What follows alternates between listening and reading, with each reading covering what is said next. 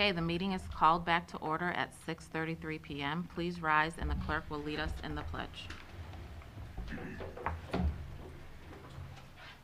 Pledge allegiance to the flag of the United States of America and to the republic for which it stands, one nation, under God, indivisible, with liberty and justice for all.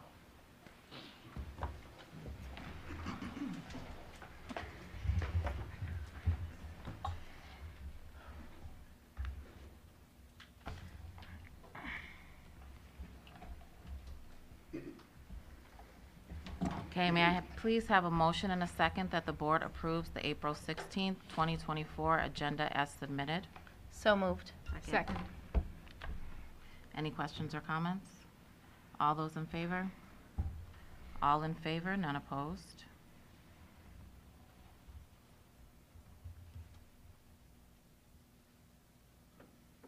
Can I have a motion and a second that the board approves the consent agenda? So moved. Second. All those in favor? All in favor, none opposed.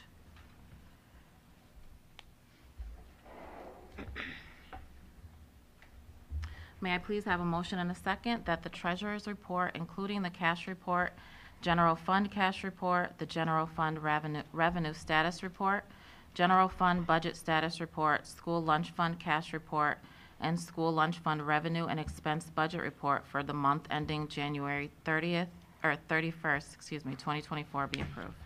So moved. Second. Questions or comments? Okay, all those in favor? All in favor, none opposed. Okay, special reports.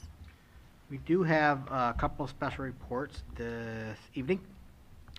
First, we have an equity and access update, really focused on special education. So I will invite up Mr. Black and Mr. Dressler and Ms. Fitch and Ms. Lerner and Ms. Sapone.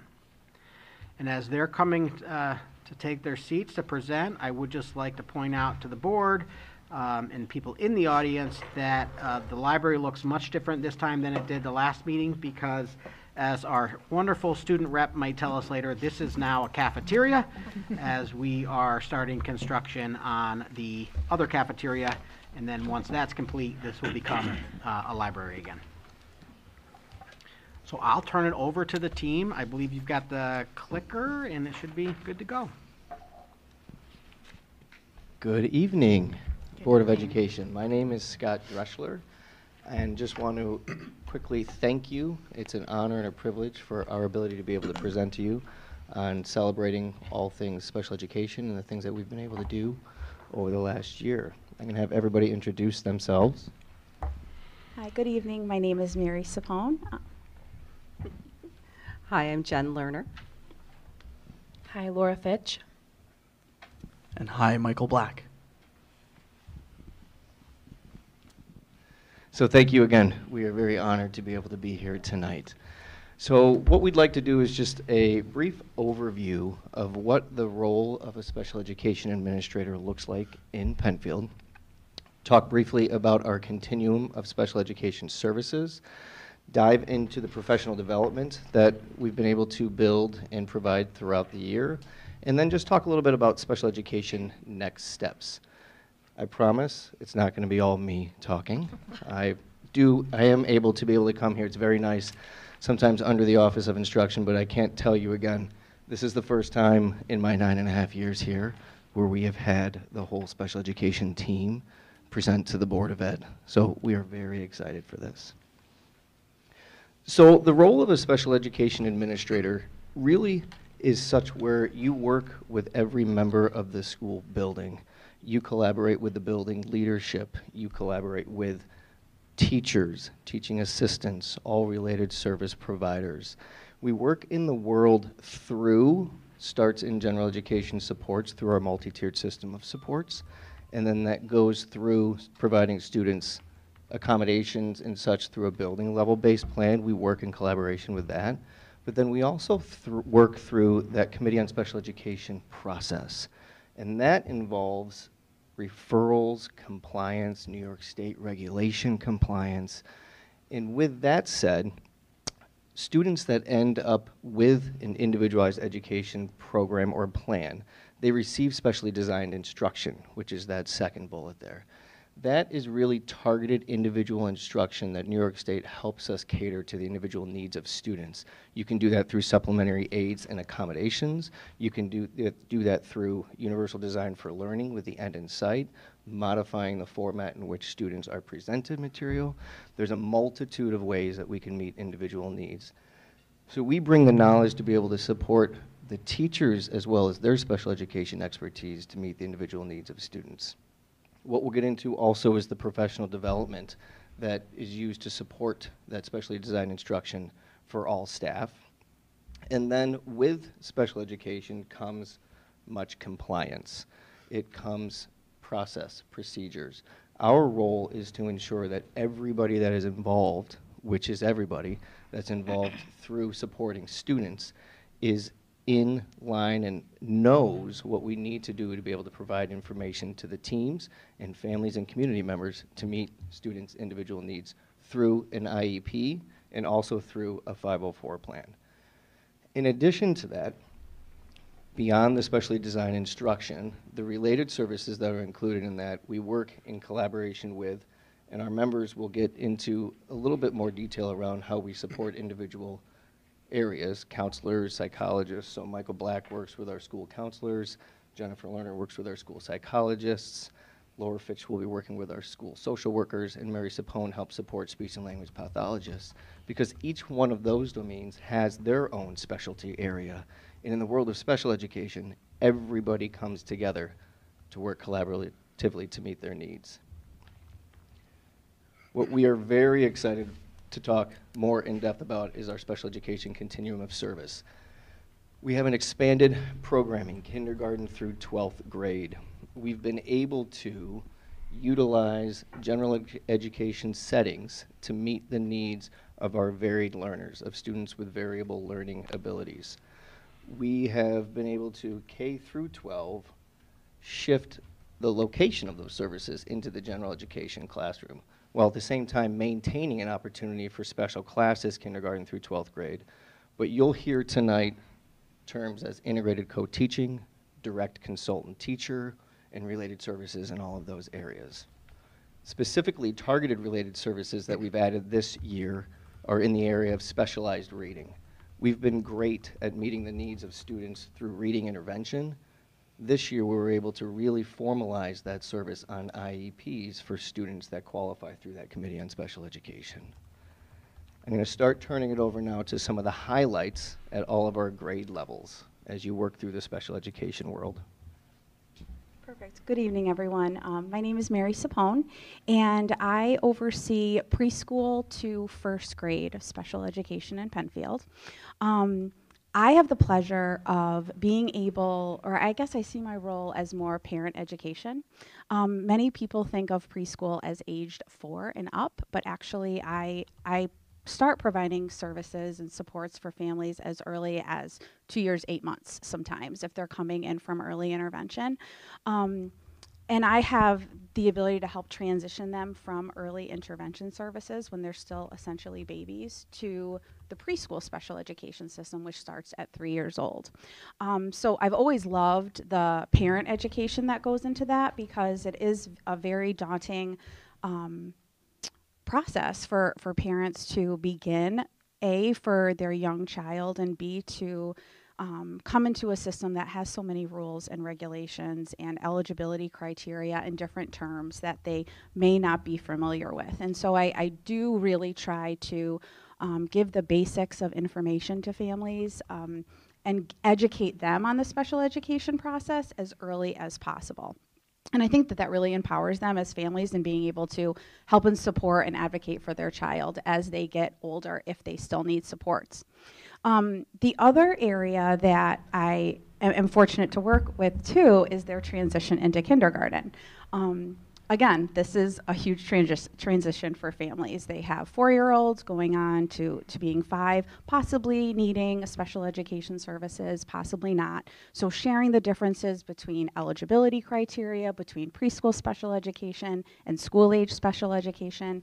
I've developed a process that's a year-long process to help educate families on preschool to kindergarten, starting the year before they enter kindergarten, involving individual sessions with families, educating them on the different continuum, just like Scott said, of what we have here in Penfield, and also observing their children in their specific preschool special education settings. So I have a good idea of what they might need coming into our schools.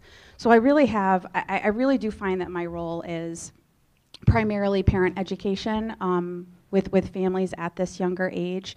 And I've really been fortunate to expand my role to kindergarten and first grade and be able to follow the students a little bit longer in my role than I have been able to, where I just kind of lead them up to kindergarten. So it's been nice to see, to be in meetings and to see where they are in first grade, because that was not an experience I ever had before. So I'm very lucky to have that new role.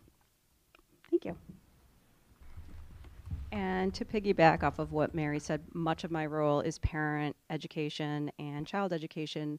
I'm in a new role, so I'm starting to work in elementary 2 through 5 and working with out of district. But previously to 2 weeks ago, I was at Bay Trail. So I'm going to talk a lot about what work we did at Bay Trail. And one of the most important things that our team works on as a whole, but also in that school, was to expand the continuum and make sure that we were supporting students in the least restrictive environment. So we worked to build consultant teacher programming in all of our core classes and to add ICOT sections so we could make sure that students with disabilities could be in the general education setting but get really quality curriculum with modifications. So that has been something very important to me. We've also expanded the elective classes so that our multiply disabled students can participate in those general ed classes with support, and worked on trainings with those teachers so they're able to best meet the students' needs. We have also expanded what we're doing in resource rooms. So within our resource rooms, we're making sure that it's pre-teaching and reteaching and very specific to the student disability and need. We also have our 12-1-1 classes as well, but we mix the continuum. So if you need specific support that's 12-1-1 for math, you can still be in a CT ELA class. Other work that we've done that I think is really important is worked on things for general ed students. So prior to the CSE, making sure that we have data for MTSS. So we've added things like a drop-in center so students can see core teachers and get extra support, and then we can use that data in the MTSS process to track how often they're going and what they're working on. We've added some really cool things like a quiet lunchroom so kids who are overstimulated by the noise can go to a smaller room.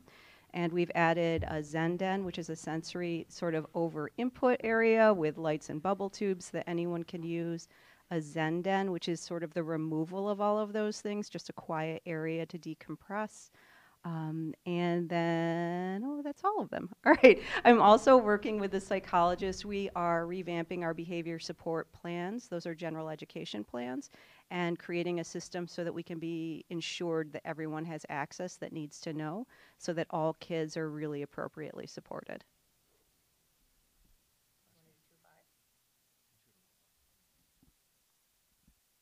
All right, so thank you. I'm not going to try to reiterate too much, although you'll hear some consistency across the board, which is really great.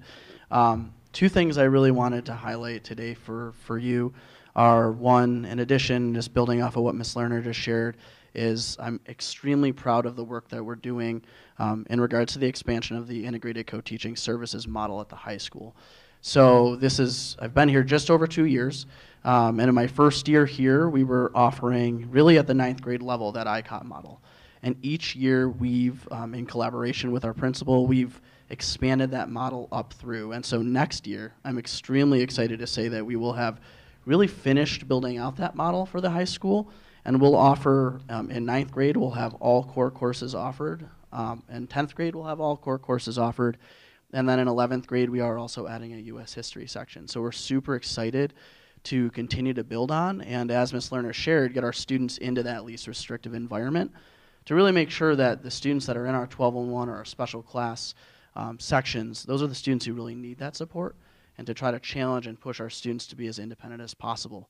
So when that they exit and go out into the real world, that they're productive and prepared for the next step, whether that's work, whether that's college, or whether that's some sort of trade program. So that's our goal, is to really increase independence as students move through our models here. And the second piece that I really wanted to highlight again is the 12-1-3 model. So we have a life-centered education program. We offer a lot of the same things that Ms. Lerner just shared in regards to a sensory room for students, which we're super excited to build. We hired a new teacher this year who was a previous teacher at Mary Carriola, so we're really able to cater to our students who have more complex learning disabilities and complex learning needs to make sure that we can, or my goal is to keep as many students as possible at Penfield High School before we have to look at out-of-district placements and programs. So I'm super excited with the work that we're doing there. And one of the things I just wanted to highlight in that program is that we have the ability to send our students to the multi-OC and focus program. So I know some of you may have awareness of what that is, but we're able to send our LCE students with teacher assistants into the community, to whether that's a multimedia course, a working on landscaping, maintenance. We're able to send those students to get some career readiness, work readiness skills, so that as they prepare for that next step, which for our 12-1-3-1 program is often looking at transition services, so that's 12 plus. They have access to education through age 21. And so it's really trying to get them some experiences, because that transition, those transition programs really highlight those vocational skills and prepare students for that next step. So we're really, really excited at the high school level to continue to expand the continuum and offerings that we have.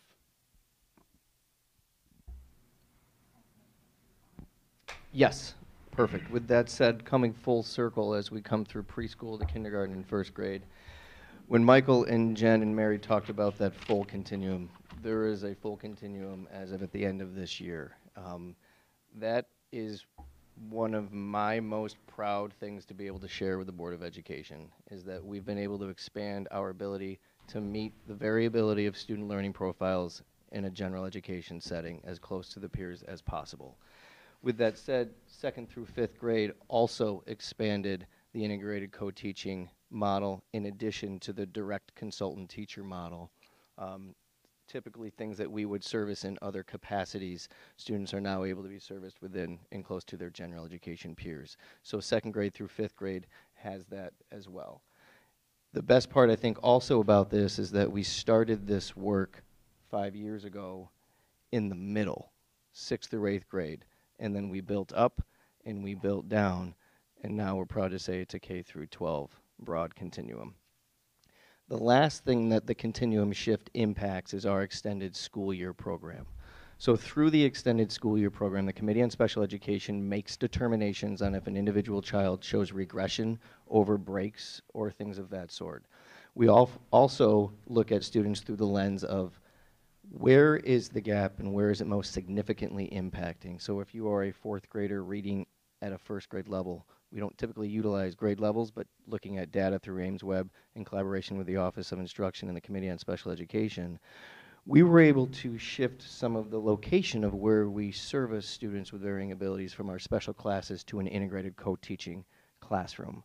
With that said, you cannot go from an integrated general education setting to a special class for summer instruction, but there are students that require through the Committee on Special Education, and they show regression in their reading and their math abilities.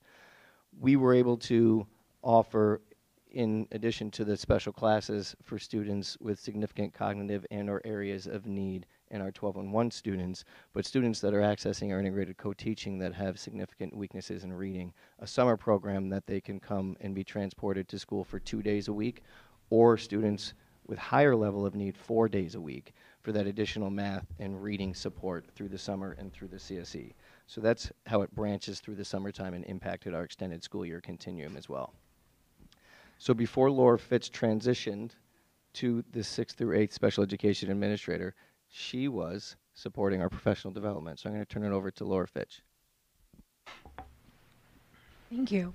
So yeah, as Scott shared, I was, before my appointment as the special education administrator at Bay Trail, I was a teacher on special assignment, and part of my role was supporting the design of a comprehensive professional development program. We began developing that program in the spring of last year, and in collaboration with the team, we really wanted to focus on designing a comprehensive yet targeted professional learning timeline that really focused on designing instruction and professional learning at all grade levels and across all settings. So that looked like creating opportunities for all of our consultant teachers, K-5 and 6-12, to spend time together, all of our 12-1-1 teachers, K-5 and 6-12, to spend time together, our 12-1-3-1 teachers, and our integrated co-taught teachers.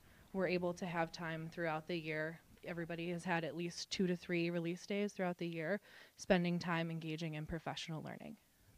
The topics of professional learning were driven by some identified areas of growth. Last spring, we went through and reviewed some of our processes and procedures, particularly around the development of quality IEPs, and we really looked to see how can we improve our IEP development processes and how can we support our teachers so that they feel confident as they're developing those documents. And lastly, we really wanted to build a foundational system, so this year really laid the foundation for where we plan to head in future years in terms of providing release time for teachers, looking at our department meetings, our grade level team meetings, really how can we support our teachers in the existing structures and processes that we currently have. In sharing some of those topics, some of the things that we looked at include aligning IEP goals to assessment scores and foundational learning skills. This is really important. We want to make sure that our students' goals are driven by the essential skills that they need to learn at each grade level and carry through with them throughout their K-12 schooling experience. We also looked at designing progress monitoring systems, including data tracking charts, to really align our data processes in terms of connecting them to MTSS, our multi-tiered systems of support, which happened before our special education procedures, and then making sure that as we're monitoring our students' goals, we have solid data to share not only with the team, but with families and other service providers. Another piece of this is utilizing our current reading systems that we have. So we have a foundational reading program in place, which Scott spoke about through specialized reading as an additional related service. And we really want to make sure that as our reading specialists are providing that instruction, we have systems that align with our students' goals and we have ways to track their progress as a collaborative team effort. Another component is, as we rolled out, Scott spoke about the expansion of our integrated co-taught classes at the elementary level.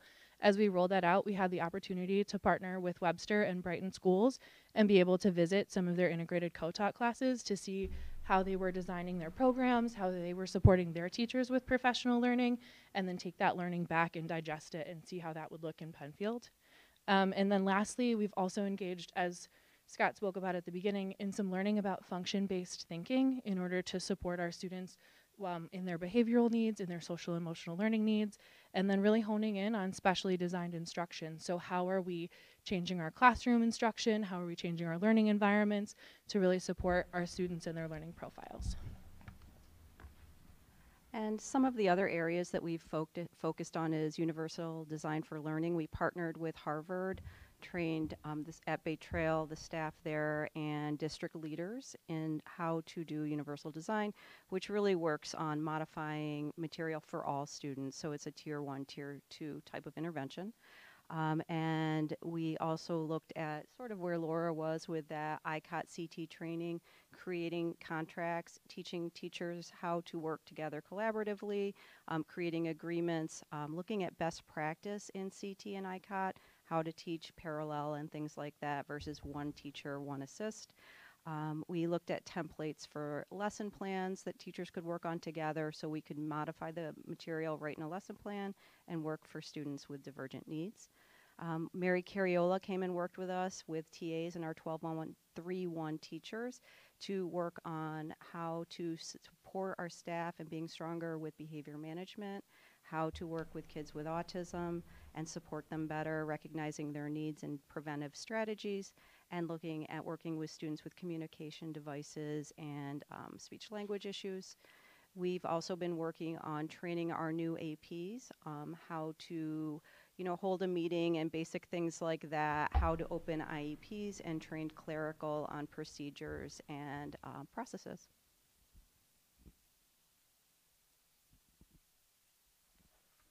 All right, so then at the high school level, kind of building again off of what you may have heard, I mentioned to you how excited we are with the expansion of the integrated co-taught program, and so with that as the first piece that I want to talk about is, in addition to the release days that Ms. Fitch shared for the different 12-on-1 teachers, for the co-teachers, at the high school level we also have individual time set aside for teaching pairs to collaborate.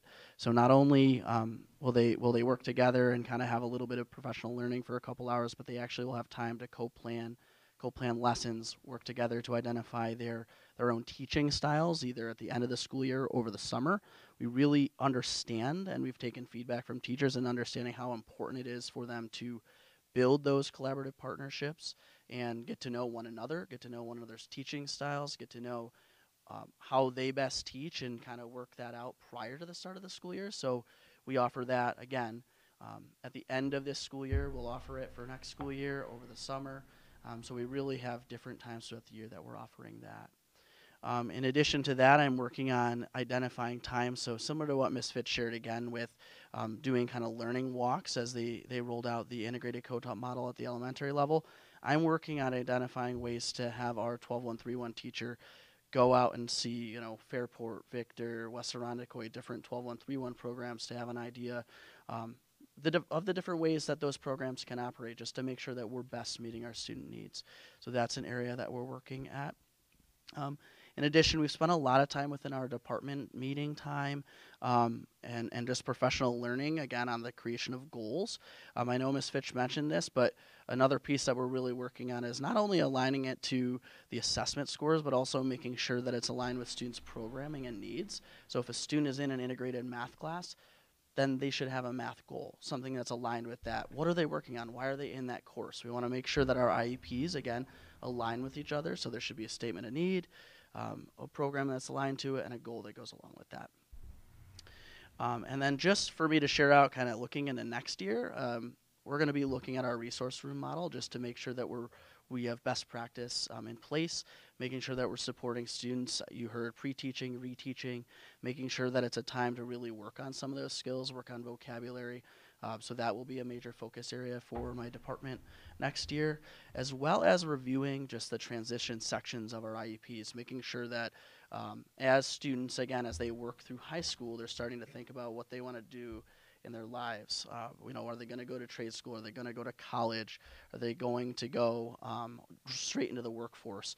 And so really being able to work on making sure their voice, as well as their parents' voices, are heard within the IEP, as well as captured on our transition or level 1 assessment that we have. So that's really the goal for next year, those 2 points.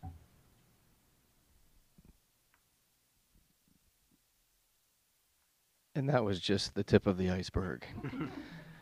So our next steps, again, I think is to thank all of you for your support, and again, Dr. Potter, for allowing us the honor to come here and share everything that we're doing, because when I hear it from all the members of the team, it's a lot, and it's very much to be proud of, but the work is never done, and it's only just begun. So as we've already started proactively planning for the rest of this year and next year, collecting feedback, but that's that continued collaboration with the teachers through their feedback. They're in the classrooms every day with the teachers, our teaching assistants, our staff. Where do they see the need, and how do we address that need? And it's continued collaboration and utilization of that MTSS process to support through those committee on special education referrals. And then looking at that targeted professional learning for all of staff. It's targeted professional learning for our teachers, for our lunch and recess monitors, for our bus drivers. It's everyone helps all students. So with that said, please invite us back, but we're open for any kind of questions that you may have. Board members, questions?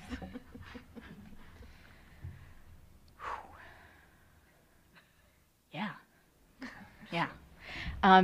First of all, thank you so much for showing up here today. And it's very obvious that you you care about our students. And what I heard a lot of was a lot of student-centered planning. What do our students need? How can we get it to them?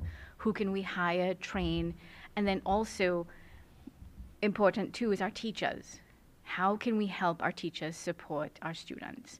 So I'm very excited to see where all of this goes, and I am very excited to see our 2 new folks in their positions. And I'm going to keep an eye on this, folks.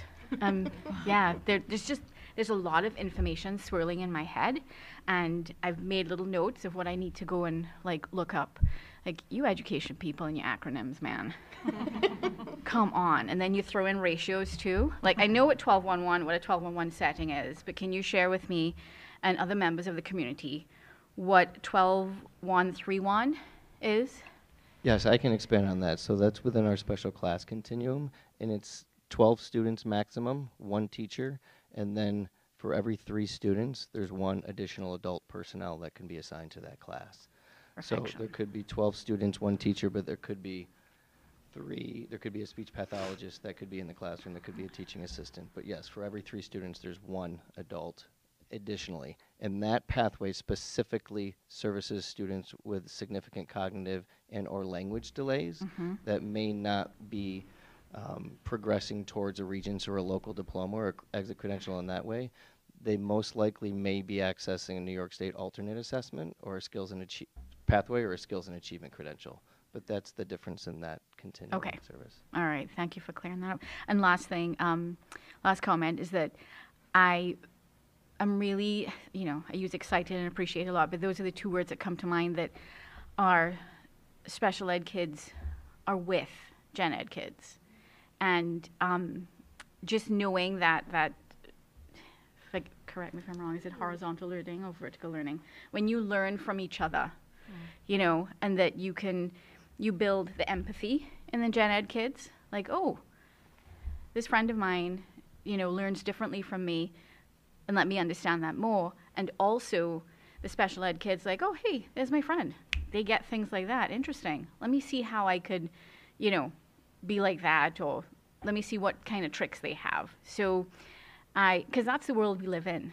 It's not just one type of person, one type of learning. It is so diverse, and I appreciate that very much. Thank you.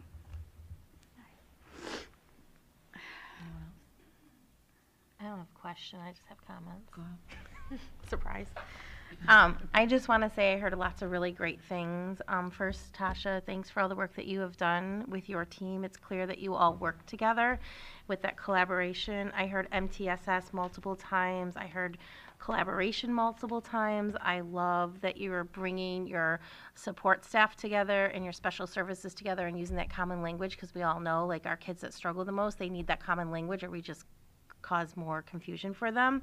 I love, Mary, how you talked about educating families and you teaching them how to be their best advocate for our kiddos, because sometimes parents that aren't in the world of education, they don't know, and there is so much jargon, and it can be so overwhelming, but that's their baby, and that's their world, and we want to just make sure that we continue to support them. So I really appreciate that. I heard lots of transitioning. I think that's so important for those kids, is just making sure that what we already know that works, that we keep doing that, and if we know it doesn't work, let's not waste our time with it. Lots of that least restrictive environment. I love the ICOT system. I think it's really beneficial for all kids, and just that constant alignment and keeping those expectations high for kids. So thanks for your hard work. I know it's hard and it's important, so thank you. Again, since going after these 2, I have nothing really that I could add, but thank you for all that you do. Thank you for your support and just all of your support for our students. Thank you. Go team. Before you leave, I'll just point out, I wanted to thank that, if I do my timeline right, I believe the 2 newest members of Team Penfield made sure to wear their red colors to the meeting. So just wanted you to know that it was noted. All right? And I would just second everything, including, as you noticed in the presentation, we're thoughtful around its equity and access special ed report, because it really falls under the work we do around equity out of Dr. Potter's office, and really a team approach in terms of making sure we're supporting all students who come through our doors and get them where they need to be. So I know you guys do incredible work, and I just really appreciate you coming out tonight. Thank you. Thank you. Thank you. Thank you. Oh, wait, there's one more. We have a special report next. I will share, it's a textbook presentation, very excited about. And we have Sheena Conway and Aaron Zimmerman here with us this evening.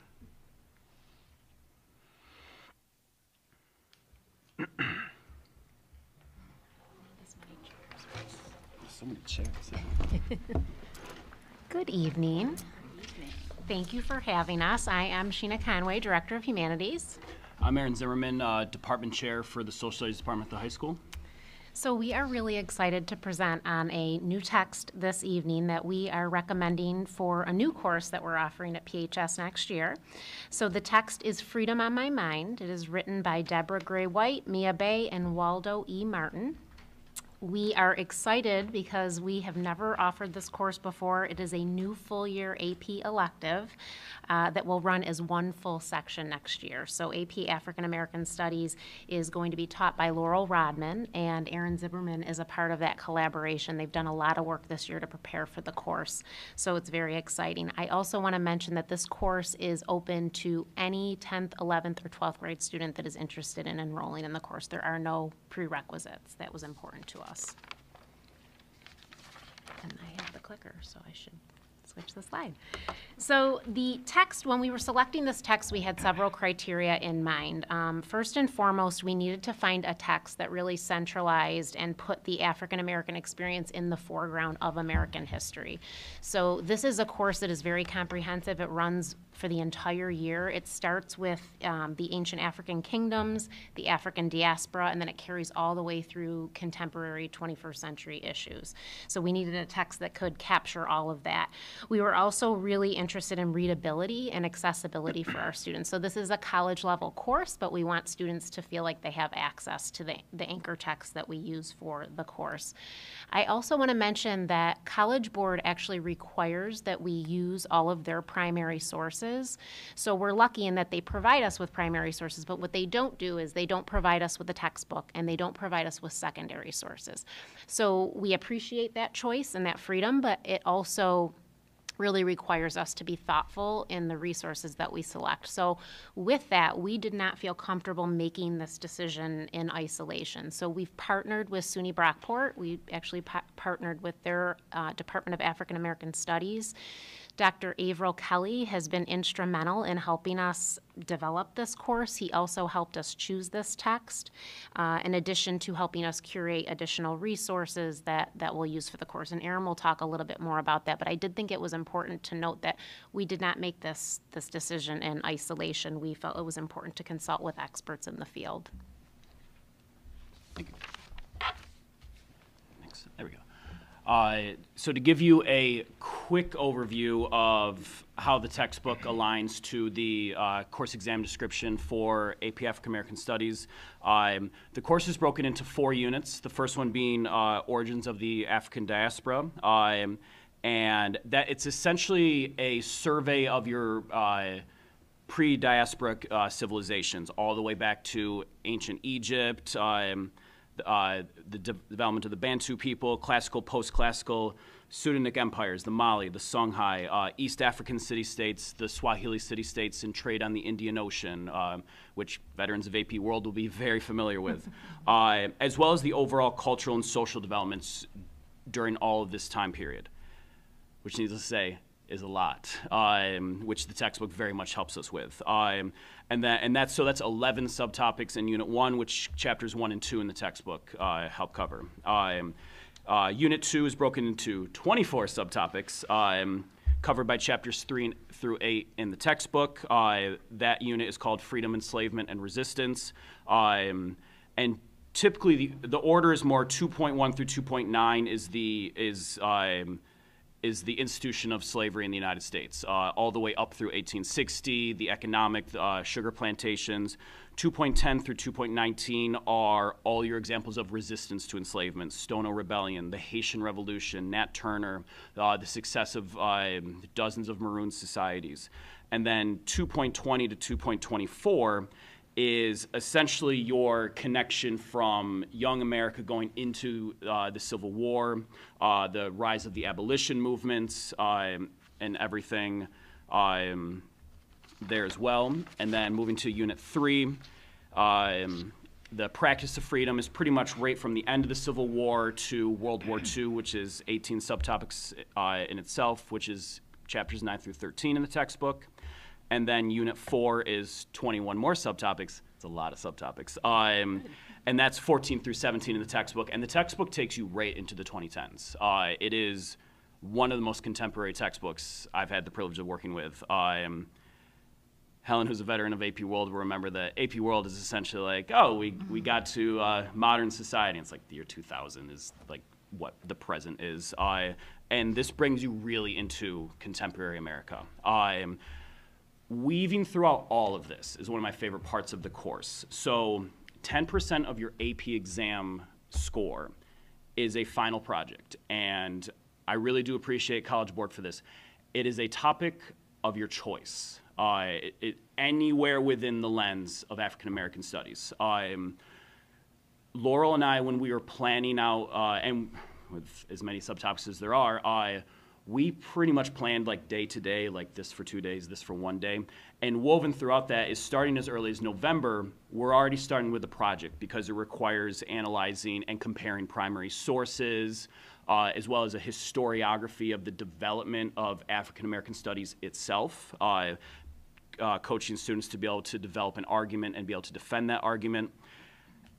But the reality is a lot of students, they tend, when they get a lot of choice, they're going to be drawn to the more contemporary issues, which is totally understand.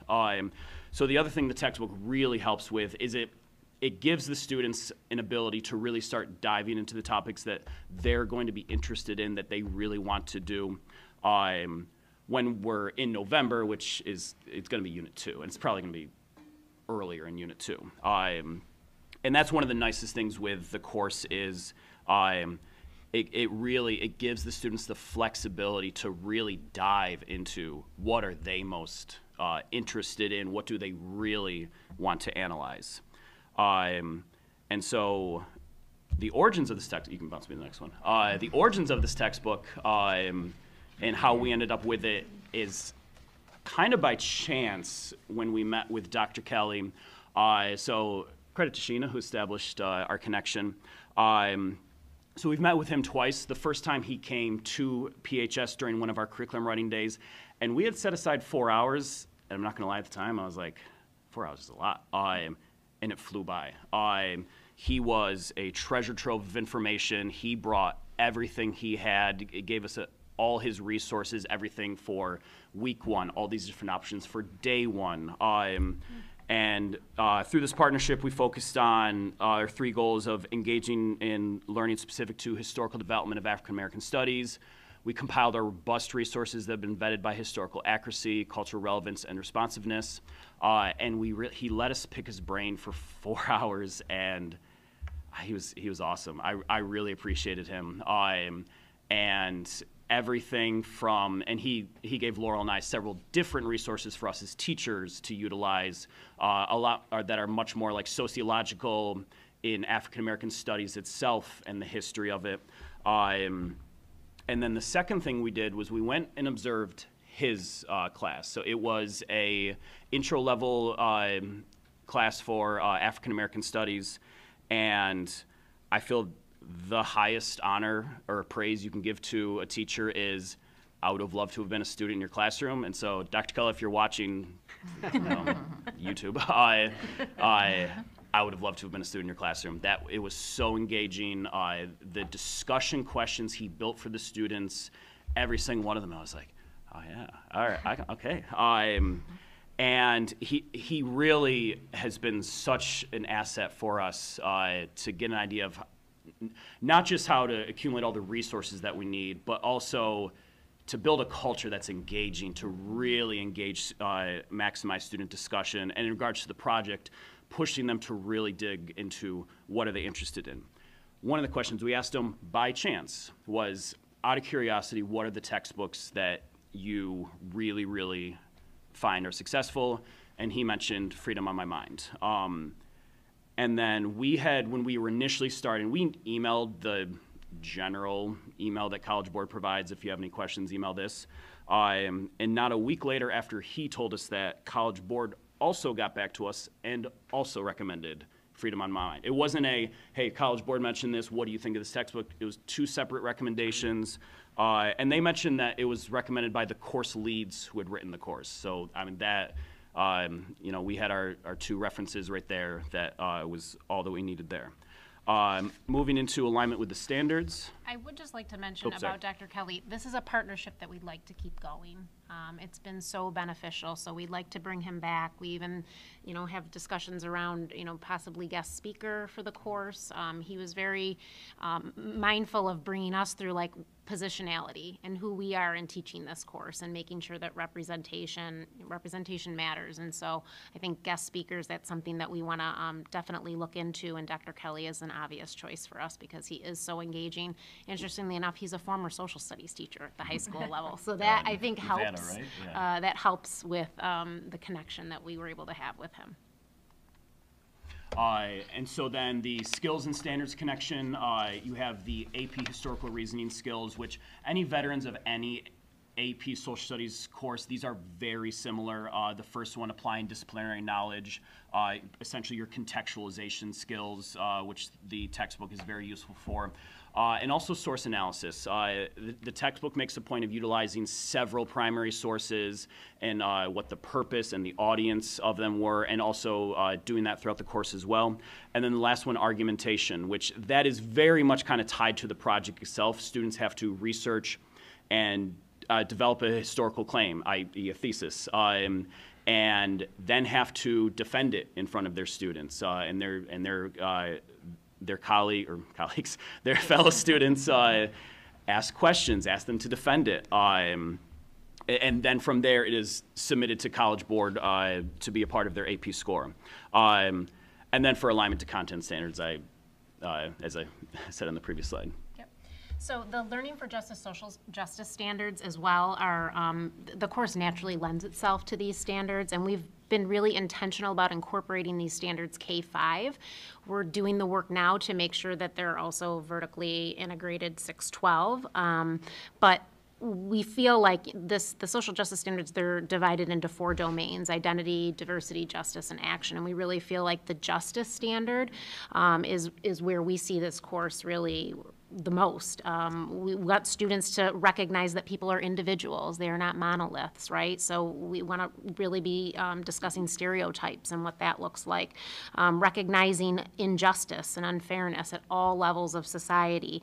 Identifying important figures throughout history that led social justice movements. What was their approach? What was their philosophy? So the course is so rich in content, and certainly supports, we felt like that anchor standard in particular, the justice anchor standard. I do want to give a special thanks again to Aaron and Laurel Rodman. They've done a tremendous amount of work preparing for this course for next year.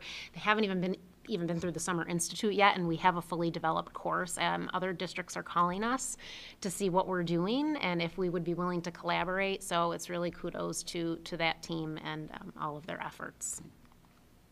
Do you have any questions for us? Board members? Not a question, but more of a comment. I can see your excitement, and it's you know, as a Penfield alum, it's a wonderful experience to see that this course is happening. I wish that I was able to take your course. And you touched on just positionality, and so because that was was going to be my question, but it sounds like you touched on that. But do you have any?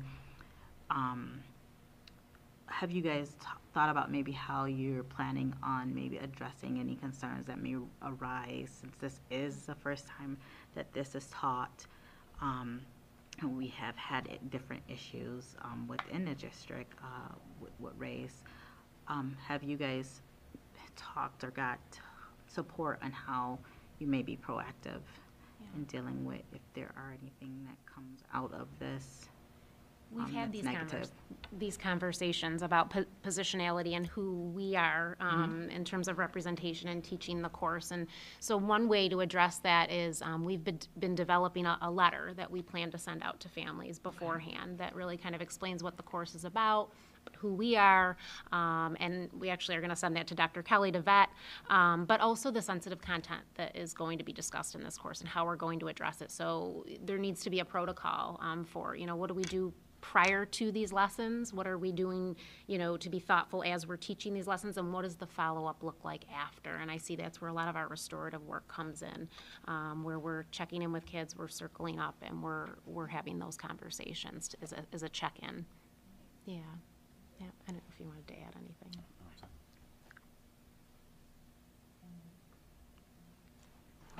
Yeah, just to ditto what Dr. El-Amin-Turner said, I'm really excited about this. I'm excited for my kids to take the class, one next year and the other a few years later. So I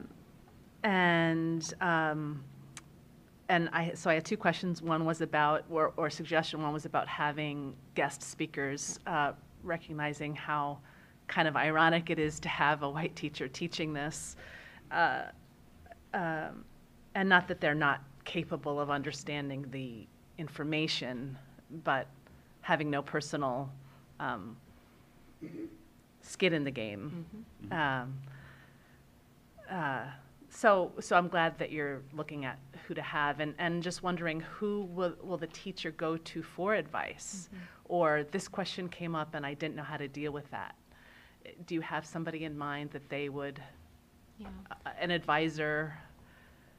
Yeah, I think that's where Dr. Kelly comes in, certainly, for his mentorship and his advisorship. But we also just recently learned that College Board is putting forth a mentor program that we can sign up for. So where Laurel, who will be teaching the course, she can, on a monthly basis, meet with a mentor and other teachers of the course, so they can sort of debrief and talk about, you know, what's coming, sensitive topics, or just have a thought partner in the process. And then, of course, you know, I would be supporting as well, and you know, Dr. Maloney and Dr. Potter, both of our offices work closely together, and we've done some of this work around, you know, historically sensitive topics and how do we handle that. But I do think that mentorship piece from Dr. Kelly specifically and from the College Board, I'm so happy that they're offering that, will be a huge help. And kudos to Erin too, because Laurel Rodman is teaching the course. It's a singleton course that we'll be running, but he has chosen to also go through the training, so she has somebody to co-plan with and have a thought partner in the day-to-day work. And then, sorry, one second question. Because the text sounds so wonderful, I'm sitting here wishing that every U.S. history student, that it weren't optional, that it were, because it's so critical. And I'm wondering if it's possible to take, you know, I realize in U.S. history there's a lot of things to cover, but to take pertinent chapters from this text and interject them in the U.S. history classes, so that all students are getting some of this, because there's some of it that shouldn't be, there's some of it that shouldn't be optional. Sure. And so you can't take out the whole U.S. history text that you're using now, both for regular and AP, but you can interject some of these chapters for pertinent topics. That's an excellent point. I think as we get more familiar with the text, we'll be able to figure out what is so critical that we have to make sure that we incorporate it into our U.S. history text and curriculum. We know our U.S. history text falls short quite often. Yeah, I figured. Yeah. I think the chapters for contemporary America, especially, would be very useful for that. I have a question. Where can I get my hand on a book like that? There's one at district office. Just one. And there's one at the public library, I think, or will be soon. All right. But we can get you a copy. We'd be happy to do I that. would be very interested to read it. And I know I have 2 graduates of Penfield High School, and they would have loved to have done this course, definitely. They did AP History, and I forget what they did, but I do have an upcoming student, so maybe she'll be interested in this. And I also look forward to College Board bringing out a South Asian diaspora, a Chinese diaspora course, an island, Pacific Islander course. Like, I could go on and on, right? Because this is what our world is made up of. This is what our country is made up of. This diversity, us working together, sharing our gifts, right? And thriving in our diversity. And I would like our students to know it all before they get out there. Yeah. So when they do get out there in the real world, they're not surprised. Yeah. So thank you for your work. I appreciate it. And connect me with College Board. Maybe I could talk to them about the other. I can send you the email. Yeah. Right, perfect. Thank you. I'm not going to talk, so you can talk. Wow, I mean, they already did. But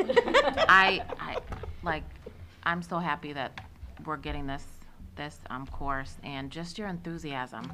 Like, if I wasn't already excited, just how excited you are, both of you, about bringing this and working with the teacher who's going to be teaching this. I think it's great. I think I would agree, because if you interject some of these topics into US, then it would get more enthusiasm and more kids interested in this AP course. But thank you so much for just all of your work already, and it's not even close to being started yet. So thank you. Yeah. I do just want to point out, I don't like I gotcha questions, but I'm going to ask you a couple. Sure. Because I think they're easy. But I think it really hits upon what many of the board members talked about with the excitement in this course. Can you remind me how new this course is in the U.S., like from College Board? Is this... So last year was the larger pilot, and I believe the year before that was I think that was the first pilot with a very, very small number of schools. So I believe we're going into year 3. 21, 22. So this is the first year that's not a pilot? Yes. Like next year will be the first year that's not a pilot? Yeah, first year with the exam. With everything. Yep. And I remember, just for the board and for the community, a conversation 2 years ago about could we get into that larger pilot, and we made some calls and dug, and the answer was no. They had College Board has a number, and then once you hit that number, like, other schools can't get in. So I'm really glad the departments continued to work on this. The other question I have is other schools in the area. Do we know of any that are definitely going to be teaching it next year along with us? Dr. Kelly told us that Edison Tech is one other that he knows of. Yep. I think that was the only other one, right? Mercy. Oh, Mercy, I'm sorry, thank you. Mercy was in the pilot? Yes. Right? And I know Fairport is thinking about it, not next school year, but the year after, and so they've reached out to us, interested in what our process was, and I'm sure they'll want to hear how it's going as we embark on. Those are the celebration pieces in terms of it's an AP course, there's a lot of work. The training, having been to AP trainings for AP World, but it's wonderful in terms of the community around of educators for the AP courses. Yeah. And then the only other question I have is really just because I'm an AP World History guy. Yeah. So I left a district to go to another district to teach AP World, because the district I was in would only focus on AP European. AP World, when it first came out with Peter Stearns, was all about 30%. Only 30% could be European history, and I loved that. It's shifted a bit over time. I think this is awesome. The one thing I'm just trying to wrap my head around is, the students do a project that's 10% of their AP score, exam score, and then that has to get uploaded and sent to College Board. So we don't grade those; they all get graded by committee, like the AP exams get scored. Our understanding, and we've read this again and again and again. I won't hold you to it, because it almost seems too good to be true. Our understanding is that using the College Board rubric, it is the teacher that scores the student. That's great. Okay. I really hope that stays. Yeah, I think so. For 10%, I think so. But it really is, the student, the project they selected. You really be able to push that and help them. And I know we utilize rubrics really well in the social studies world, so I have no worry there'll be concerns. I just think it's incredible. So I know which classes I'll be popping into, so you can let the teacher know. Thank you very, very much. Thank you. Thank you. And that concludes special reports.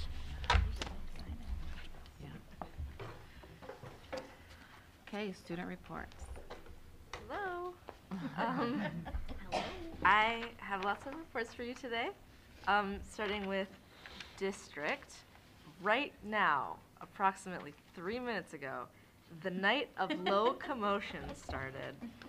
Uptown Express from the high school and Midtown Express from the middle school, which are both singing groups, are performing with singers from Wayne County right now. Next week will be the 53rd annual jazz fundraiser featuring Berkeley graduate Ingrid Jensen. And the Penfield Education Foundation's 5K fundraiser is on April 21st. At PHS, Friday night is junior prom. Lots of friends who are excited about that. It will be held at Eagle Vale Golf Club. The PHS Art Club is holding a sticker fundraiser where proceeds will benefit the National Alliance on Mental Illness. And the Phoenix, the revived creative arts journal, is now accepting multimedia submissions until April 26th. A skilled group of Penfield students recently presented to earn the seal of biliteracy. Obviously, the eating area for juniors and seniors is now in the library as the Commons is being renovated. And today, special education students went on a field trip to the Autism Nature Trail in Letchworth State Park. And after school today, the Chem Club participated in an awesome experiment that included dissolving eggs. Don't ask me what that means because I have no idea. Tomorrow at Bay Trail, there will be a strings concert. The DEI committee at Bay Trail has planned many festivities for the month of April to celebrate Deaf History Month, Arab American Heritage Month, Ramadan, and Autism Acceptance Month. Bay Trail held a Code of Conduct meeting with a student panel who discussed their experiences with the Code of Conduct. Students can now sign up to attend a Bay Trail performance by the RPO, Rochester Philharmonic Orchestra, who will play some awesome music and discuss career paths in the field of music. There will also be an optional field trip to the Susan B. Anthony House and Mount Hope Cemetery to learn about women's history. And auditions for the Bay Trail Variety Show are coming up, where students can demonstrate talents like singing, drawing, comedy, juggling, or anything else they'd like to show off. At Scribner, published author and retired Cobbles teacher Luann Durin came to Scribner to read her book, Mrs. Green Loves the Earth, to 4th grade classes as a kickoff to an Earth Day research unit. The Scribner Environmental Club will meet with Director of Facilities George English to propose planting a natural pollinator garden at Scribner. At Indian Landing, next Monday, April 22nd, all students K through 5 will participate in a school-wide march around school grounds in honor of Earth Day. And on April 26th, there will be a birthday celebration to recognize Indian Landing's 75th anniversary, where students and faculty can look forward to games, drawing, history, and food. And at Harris Hill, registration is open for the Harris Hill Bingo Night, which is being held also on April 26th, where popcorn and beverages will be provided. That's all I got. Thank you. Thank you. Okay.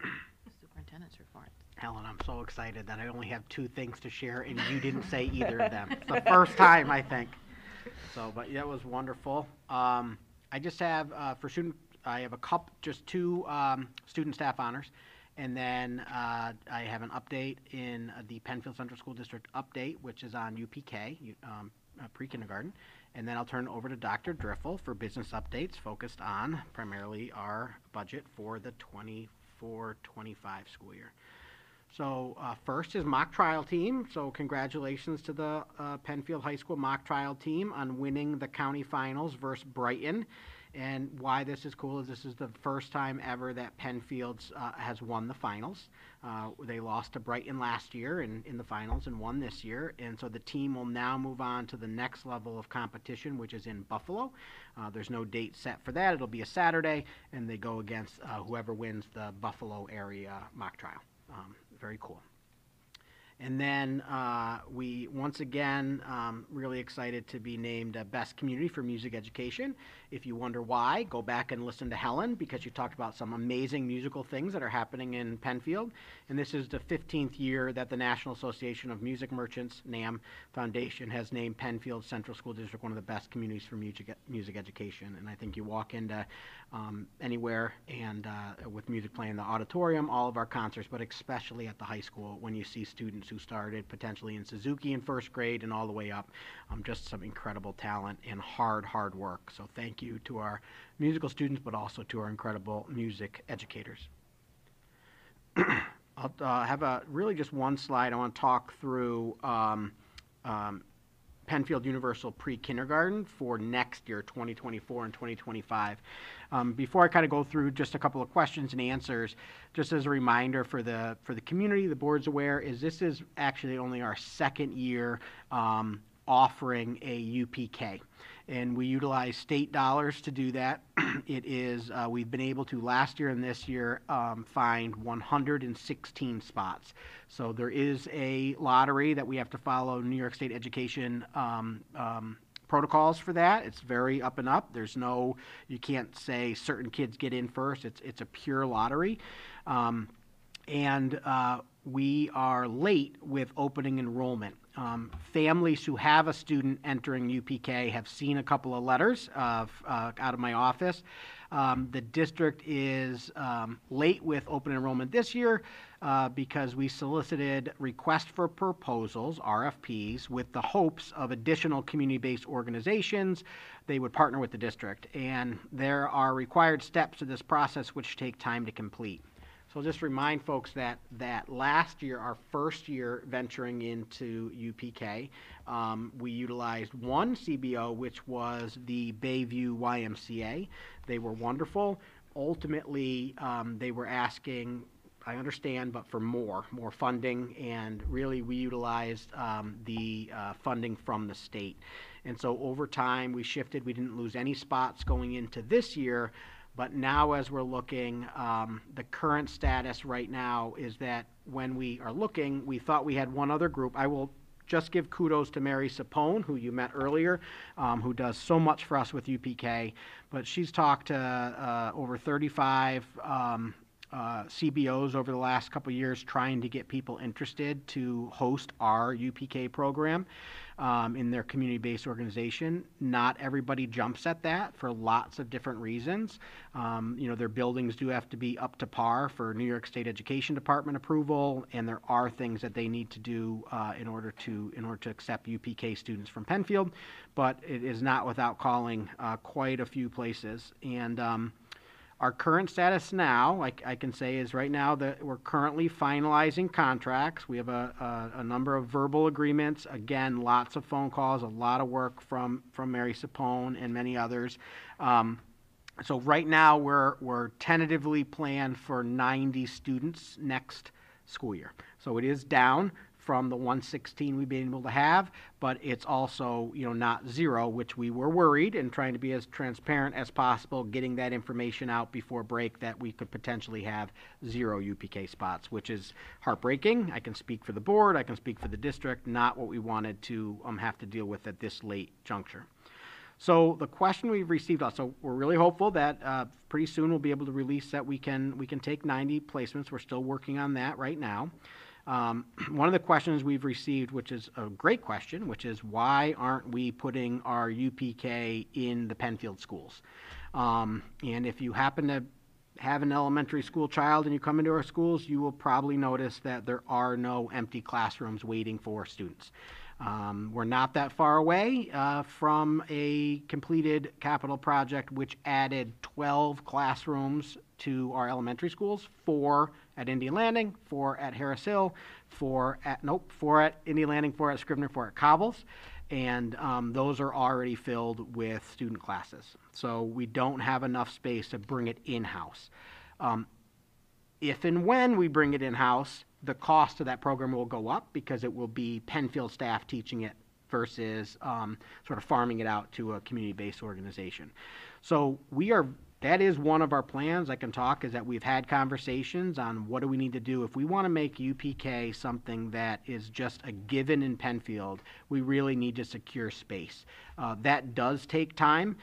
We are currently, if you follow our capital project planning, we're still working on what's referred to as the 2021 Transportation Facility Capital Project. So it's 2024. We're still working on that. I like to say that if you're not aware of how buildings work in New York State public schools, we have to get all the approval through SED, whereas a home builder can build a house in about 3 months. It takes us much longer because we don't just have to get the town to approve, we have to get everything approved through the facilities department at New York State Education Department. I don't know if you're aware, but they don't always pick up their phone. So there's a lot of work and a lot of support there. But that is something we are absolutely having conversations about. So really it's around the lack of space in our buildings. So when will enrollment for UPK open for families? As soon as the contracts are signed, we will be opening enrollment. So we really hope and believe we can get this done before May 1st. We do need to have those contracts ultimately approved by the board, but the board has been very supportive around UPK and the work around these contracts. So we believe that if we have the contracts, although not approved yet by the board, but signed by both parties, we should be able to move forward with the enrollment, just not be able to share, maybe where you are going or where you've been selected until we get the board to approve our contracts. We really, truly recognize how challenging this is for families. UPK, and I just state for the board, my team, and the public, I always feel a little silly saying UPK because the U stands for universal, but it is not universal. That term comes from New York State. They would love it to be universal, but we also need funding to make that a reality. And so right now we are working, as I said, in finalizing our contracts with, it would be hopefully a total of 4 CBOs owned by 2 different entities. And we're working on getting those finalized so we can share more information out with our families. We are also looking at the potential for increasing funding. So a lot of times, I think back, I can't believe I'm going to say this out loud, but I think back to COVID in the sense that the district had to make decisions based on New York State requirements.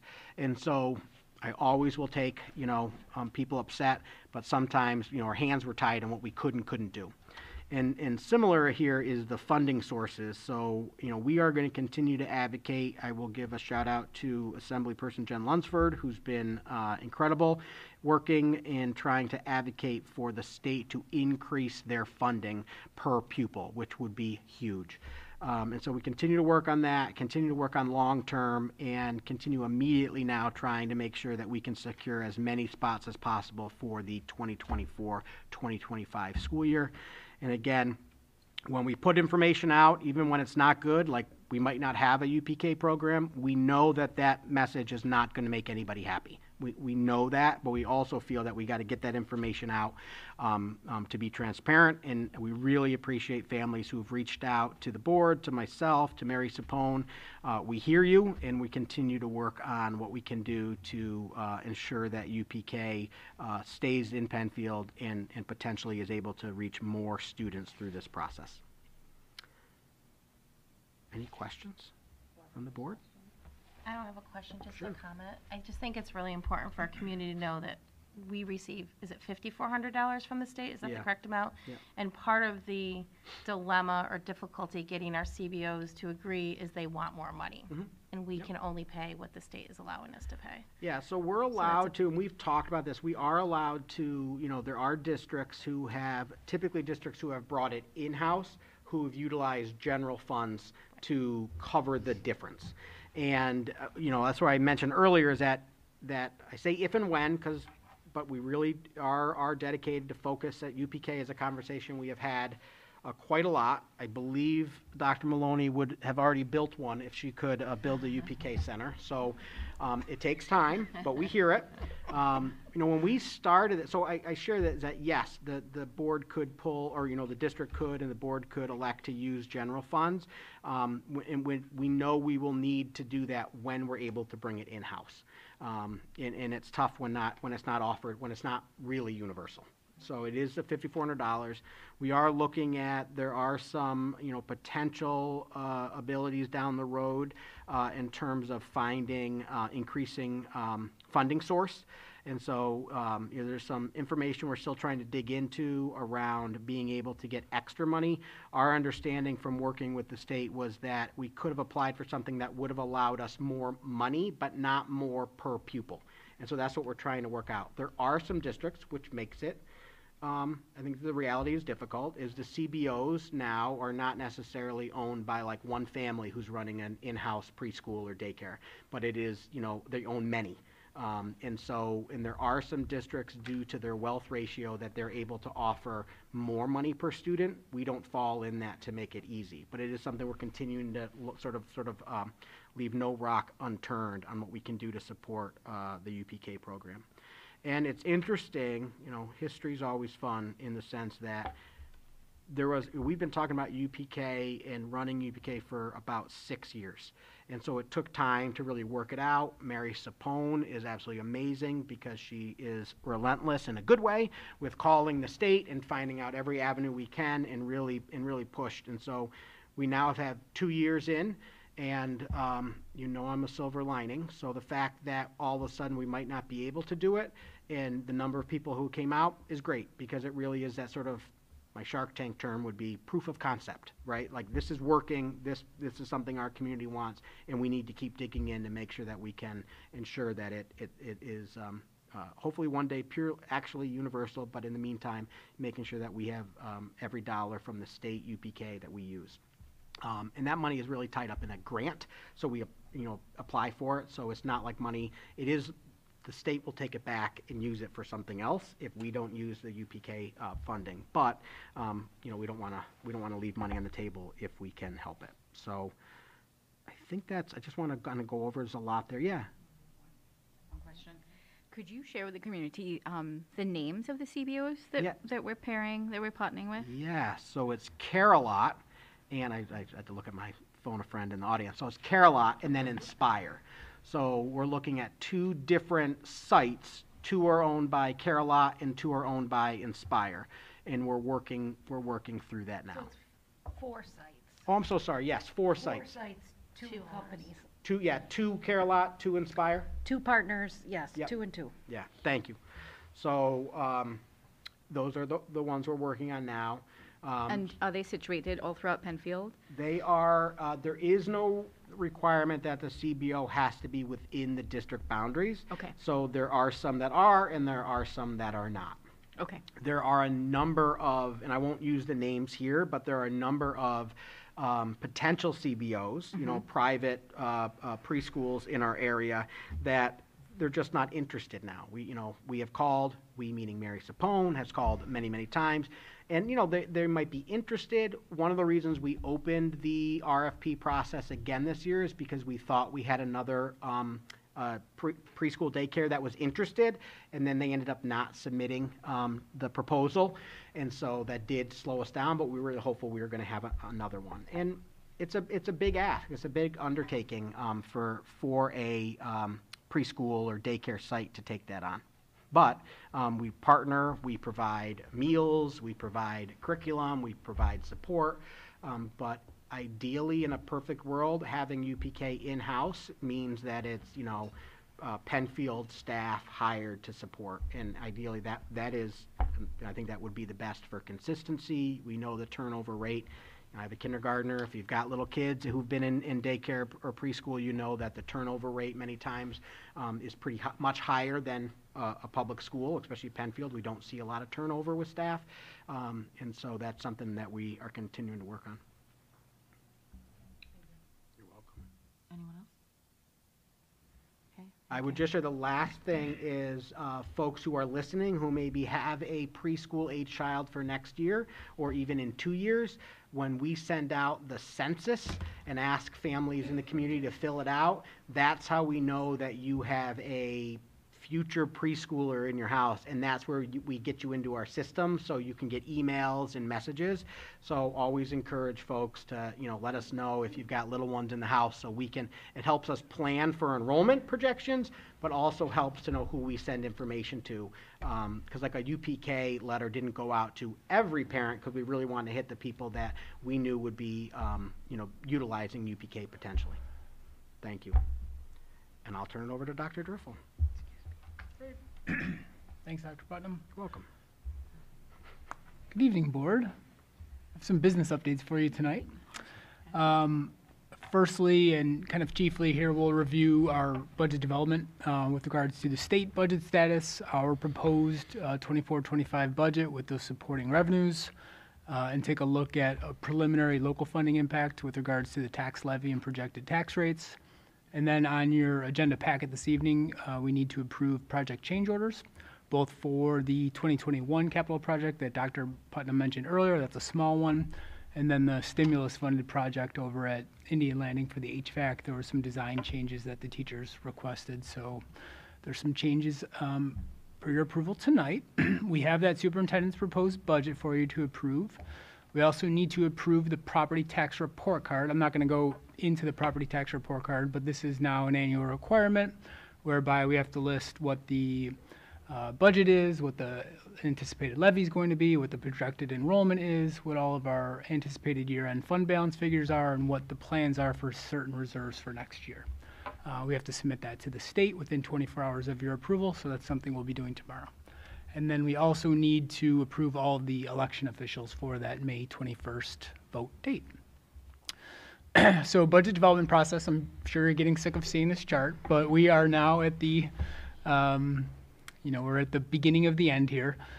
So most of these to-do things are green. We're giving you a proposed budget tonight. We're amidst those legal requirements around legal notices and the hearing date, things like that, public budget notice being fully online. And then here it is. So not a lot of changes from the meeting that we had at the end of March before spring break. The final proposed budget for next year comes to $119,681,725. So it's a $2.7 million increase, or 2.36%. I think at our last meeting we were at 2.37, so very close to where we were last time. Again, those kind of major cost drivers that we've discussed over and over in the 21 and 22 functions around the increased staffing for our faculty as we built out that integrated co-taught teaching program that we heard about earlier. Obviously, employee benefits increasing quite a bit, and then the other big story of this budget is all that debt service money falling off, that $4.5 million decrease there. So the other way to slice the proposed budget is by object. That was function. So the thing that jumps out right away is that wages and benefits make up about 3/4 of our budget. So we always say education is a people business. And I think in the last couple of years we learned that we want it to be a people business, and that's where we do best and where we thrive. The next biggest budget line is our BOCES budget. That makes up 13% of the budget. Then contractual costs, so that's costs for all outside services, utilities, gasoline, professional development, things like that, is 8% of the budget. Equipment and materials is 3% of the budget. Debt service is 1% of the budget. And then interfund transfers, $230,000 next year, partially goes towards the school lunch fund and partially goes toward the special aid fund to cover the cost of those special education services over the summer. And again, you can kind of see where those major cost drivers are. The other thing that we have to do when we adopt the budget is look at the three-part component analysis of our budget. So this is administrative costs, programmatic costs, and capital costs. You can see where we are in the current 23-24 year, and then the proration of spending within this year's budget and where we're going to be next year. And then the year-over-year differences both in dollars and percentage. So you can see the administrative costs are increasing about $500,000.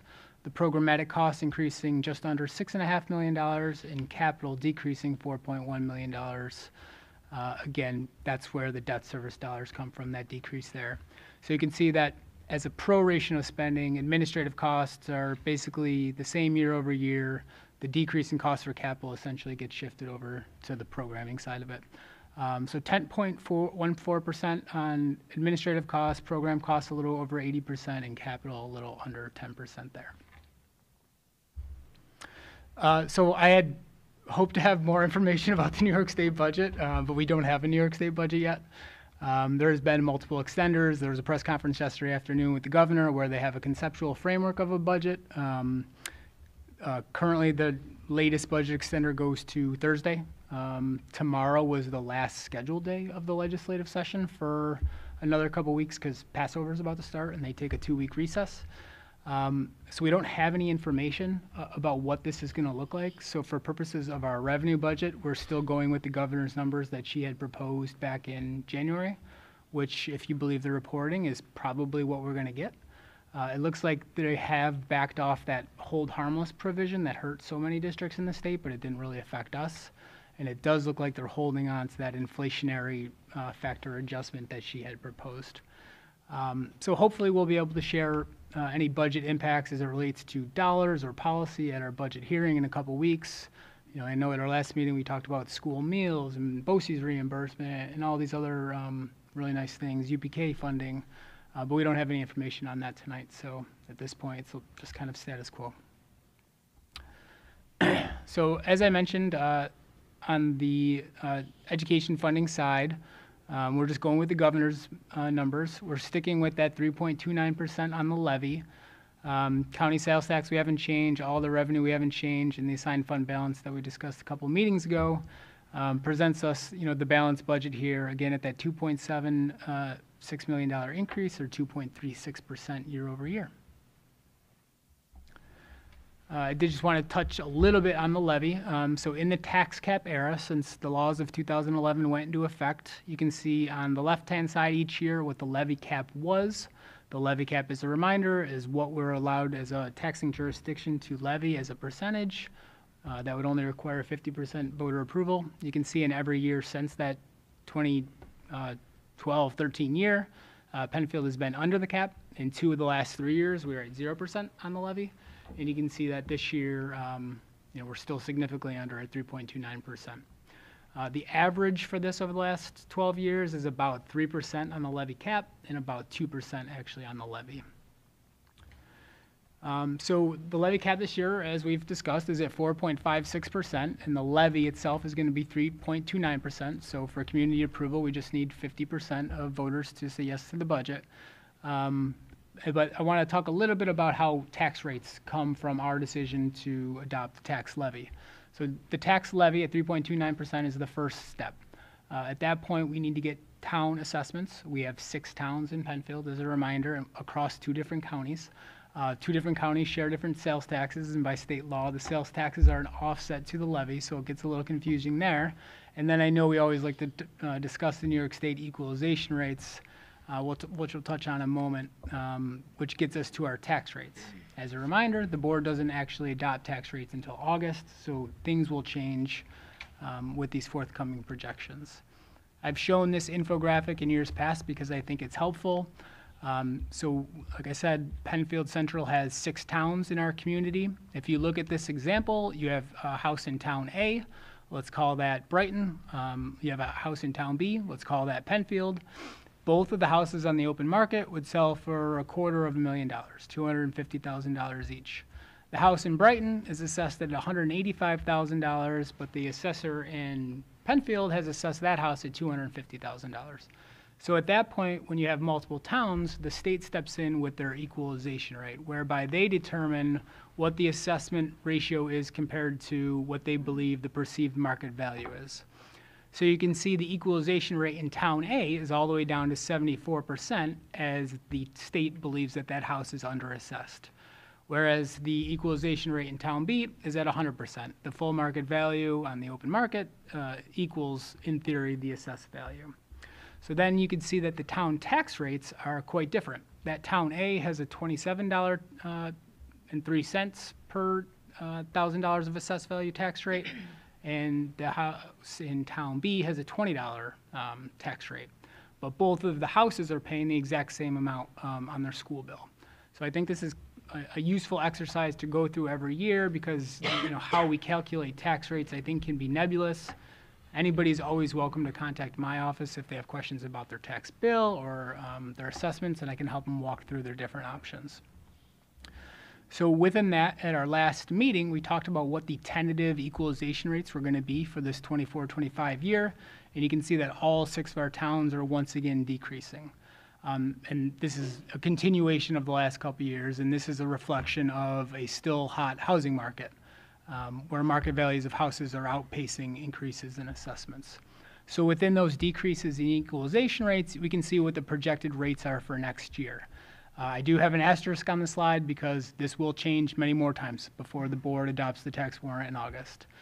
You can see Penfield would increase a little over 2%, Perrington would have an 8% bump, Pittsford 3%, Brighton a little under 2%, Macedon and Walworth around 6%. The line that I always go to is the true value tax rate. So this is the calculation that if all 6 of the towns were at 100% of their equalization, what the true value tax rate would be for Penfield Central. And you can see next year that would be dropping $1 per $1,000 of assessed value, or 5.4%. And that's a continuation, a trend that we've seen in the last handful of years here. So if we go back 6-7 years, the true value tax rate for Penfield was over $25 for multiple years. And next year it's projected to be all the way down under $18. So this is a reflection of 2 things. One, those big drops in equalization rate as a reflection of the increases in market value of homes, but then also us being under our cap the last so many years, driving down that tax rate a bit. So we will have much more information coming up. So those board member petitions are due next Monday at 5 o'clock to the district clerk, Mrs. Astro. The full budget packet will be available online and in our buildings by April 30th. So this includes all of the salary disclosures, all the tax abatement things, the school report cards, the financial transparency reports. Meet the Candidates Night will also be held on that Tuesday, April 30th. Our budget hearing, which will fully review the whole scope of our budget development process over the last 6 months, is on May 7th here at PHS at 6:30. After that, the budget notice is mailed out to all members in the community. And the statewide vote and board election, 3rd Tuesday in May, this year, May 21st, from 6 a.m. to 9 p.m. here at PHS over in the gymnasium. So any questions with regard to the budget or any of the action items tonight? I know we've talked a lot about budget. I appreciate your patience. But I know it's something, the community at large is always very interested in, and I appreciate us taking the time to go through it. Board members, questions or comments? No, I don't have any either. Thank you so much. That's because you did a great job.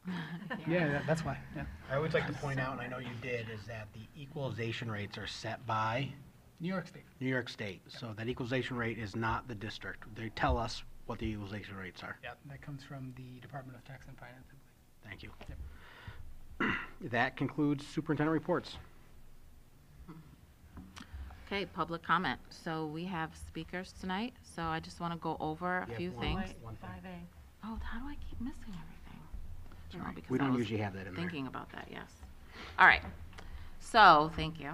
Can I please have a motion and a second that the Board of Education authorizes the Board of Education President as an alternate to designate and approve impartial hearing officers during 2023-2024 school year? So moved.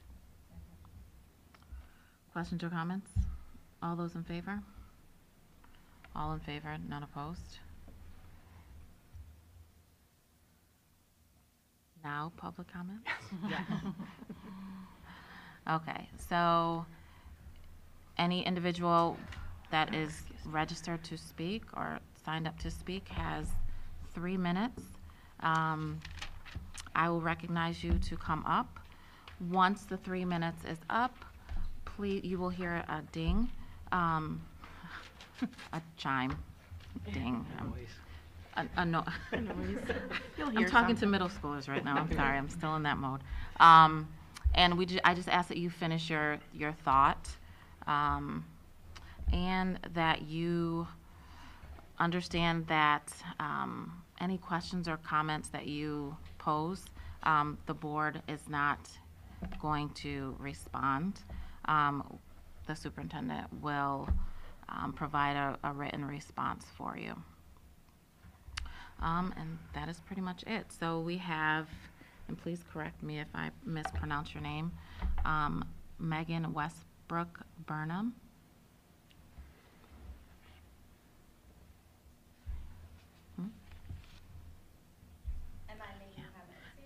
Oh, yeah, You no, can no, come no, right no. up. I'm sorry. You can come right up to that. You don't have to worry about the clicker, but you got a microphone. Great. Am I able to just start? Yes. Yeah. Okay. I appreciate the opportunity to be here and to share our family's concerns. I've definitely heard the board, and the people from the district share that UPK has been a concern for everyone. We recognize that. I was able to meet with Dr. Potter and Dr. Maloney last week, which I greatly appreciated. My husband and I have 2 children in the Penfield School District. Our daughter's in 1st grade and our son is 4. So we were really looking forward to being able to apply for UPK for him this fall. As a parent, it's so disappointing that our son may not even have the chance to be in this lottery. I understand that that's the UPK is a structure that the state uses. It's not available to every student in most districts in this area. It was a huge surprise to me when my daughter was born because in Erie County, for example, they do have a preschool for every kid in the district. And it would be great to get to that point. Obviously, that's not where it is right now. But our daughter didn't get to participate because she was in kindergarten when the program started. Now that our son may not, because there's a question about whether there will be enough locations for this fall, is really challenging for our family. The fact that circumstances have prevented the applications from even going out to families at this point is an incredible hardship because many programs are full at this point. Many programs have wait lists, and if you don't know what's available, it's very difficult to be making those choices as a parent, and we're talking about something that is supposed to start in September. My husband and I both work, so we have to have care for our 4-year-old son. Our son is currently going to Browncroft, which is one of the Carolot locations that will be participating. That being said, they haven't been able to say to parents what's going to be available for students for this fall because they haven't known. And they still have not been able to confirm that they will have places for kids who are not lottery winners. And that's, again, our family. I mean, I understand we're affected a little bit more than most because our son goes to Browncroft, but it just creates a lot of difficulty not knowing and not even knowing if the care that we have had in place since he was born is going to be able to continue because of this uncertainty about the UPK program. The other thing I wanted to share is just the communication. I understand things happen, but the fact that that notice in March did not go out to all parents and then no notice follow-up to parents who had Yahoo email accounts in particular was actually sent was another disappointment.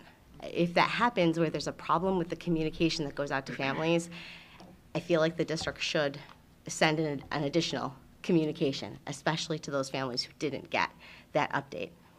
Thank you. Thank you. Thank you.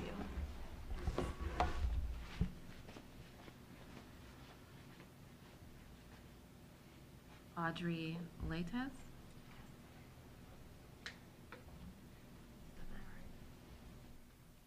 Did I pronounce it correctly? You did actually. Oh, Yeah, that's great impressive. job. Thank you. My name is Audrey Latez. Thank you for allowing me this opportunity to speak. I would also like to discuss Penfield's UPK program. Firstly, I do thank Dr. Putnam for the update. That was great news to hear that they have even more spots than was previously communicated, well, anticipated. And I am going to echo a lot of his comments generally. So I think the UPK program is very important to our children and families in the district. As some of you may know, private preschool is very expensive, and as Megan just communicated, local spots are extremely competitive with year-plus waiting lists. The academic, social, emotional, and equitable access facets of preschool education are well documented, with the rigor expected of our children in kindergarten, as well as recent economic financial strains on families. I think this is a very important program that the district continue to work to offer. Locally, many peer districts in the county are also offering this, either through the community-based organizations, the CBOs, in-house, or a combination of both. That includes Fairport and Webster, for example. I do urge the district to continue working to secure the contracts with the CBOs for the coming academic year, to push for as many spots as possible, and also to continue to work with legislative support like Representative Lunsford. And then long term, I do think the district should continue to work internally to secure the program's future. Contracting with the CBOs seems difficult and unpredictable, so I think kind of an in-house option or a combination of that would better enable the program's future success. And I do think the support from the community for this program highlights that maybe we should also consider budgetary funds from Penfield directly to be used for this program. So, thank you. Thank you.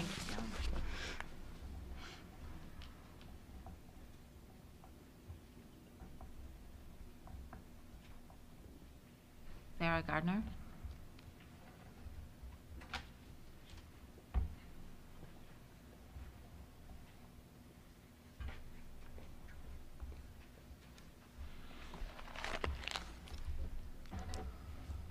Hi, thank you so much for taking the time tonight. I do just want to, I guess, express my continued concern and confusion just regarding the district's response to the racist, violent threats that were made in February. I have in front of me the, I guess, message on Parent Square that was put out on March 28th by Dr. Putnam there, and I think that it probably refers to the incident that I'm talking about. It can't be for, certain because it doesn't specify much. But I think that the district needs to be clear with the parents and the community about what happened and what your investigation looked like. Because as far as I know, you still don't know who the intended victim is. And that's really shameful. I understand that, as you stated, Dr. Putnam, that you're obligated to follow the laws and guidelines when considering the information we're able to share about the specific incidents and our students. But you can share information about what an investigation looks like. You cite DASA, that's your response. To cite policy. And as a parent who has a child who's been on the receiving end of a DASA report, I can say that when I experienced that as a parent, I was really shocked that there was no follow-up. There was nothing. It was, hey, this is what happened. It was addressed in the classroom, and thankfully, I have such trust in the teachers at Indian Landing and our principal, so I can trust that, yes, it was handled in the classroom. But I can't say that for, you know, how this was handled on the bus, or speak for any of the teachers or principals at the high school. And I don't know that it was handled. What have you guys done to find the student? Have you checked with all students that may have been impacted? Have you told all of their parents exactly what happened, the language that was used? Because I don't know or trust that you have. And I know that the board, I know you're not responsible for the day-to-day in and out, but this is too important. And when we have our superintendent defaulting to policy, you guys are in on the policy making, and with communications with the superintendent. So I hope that more can be done, and you know, our students deserve more. That's all. Thank Thank you. you.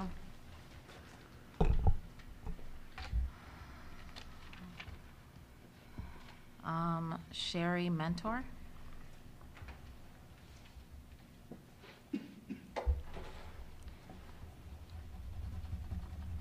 So I have to prepare something for today. I don't really like public speaking, but I felt this was important to bring up. So, good evening. My name is Sherry Mentor. 5 years ago, my family made the decision to move to Rochester.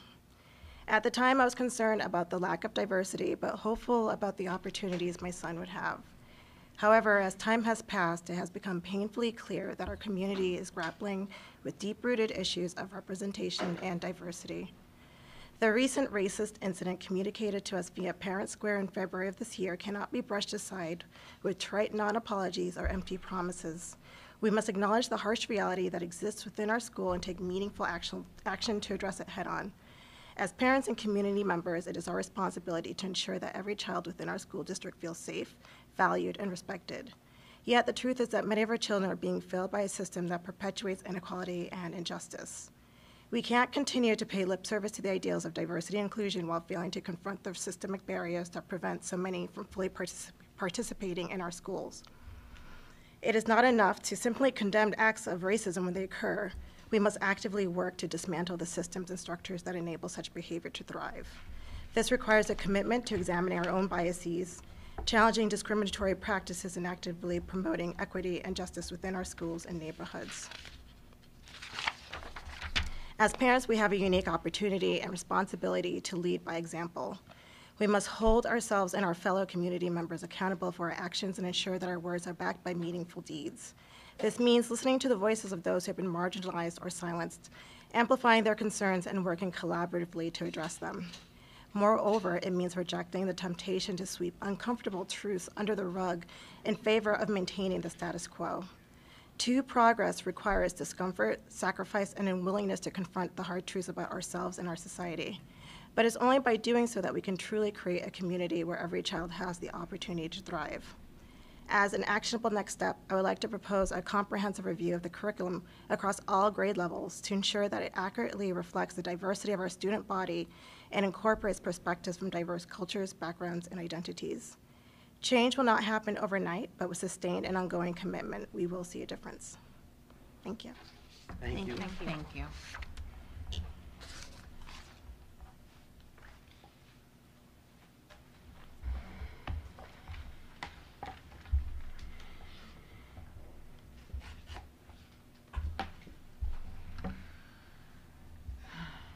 All right. We are on 7A, change orders. May I have a motion and a second that the change orders that are described be approved? So moved. Second. All those in favor? All in favor, none opposed?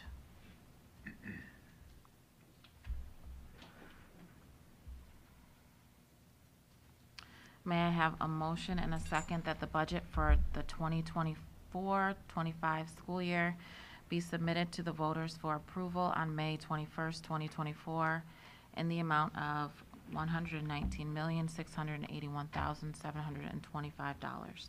So moved. Second. All those in favor? All in favor, none opposed.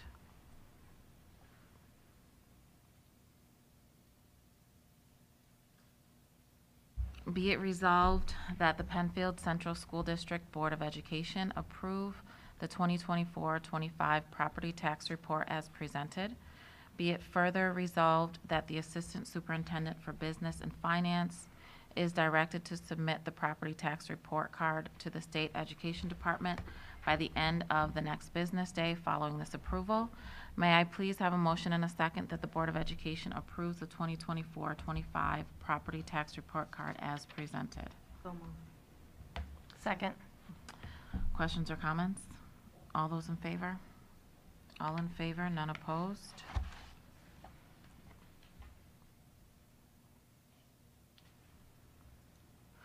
The following candidates have been nominated for their, or by their respective boards for positions as members of the BOCES board. It has been past practice for component boards of education to endorse the candidate nominated by the Board of Education whose seat is up for election. Seat 1, resolved to cast 1 vote for the election of Margaret Burns, resident of West Irondequoit Central School District, as a member of the Monroe BOCES 1 board for a term of office which begins on July 1st, 2024 and ends June 30th, 2027. Seat 2, resolved to cast 1 vote for the election of Mark Kokanovic, a resident of the Brighton Central School District, as a member of the Monroe 1 BOCES board for a term of office which begins July 1st, 2024 and ends June 30th, 2027. Seat 3, resolved to cast 1 vote for the election of Tom Nispeka, resident of the Webster Central School District, as a member of the Monroe 1 BOCES board for a term of office which begins on July 1st, 2024 and ends on June 30th, 2027. Seat 4, resolved to cast 1 vote for the election of Maureen Knupp, resident of the Fairport Central School District, as a member of the Monroe 1 BOCES board for a term of office which begins on July 1st, 2024 and ends June 30th, 2027.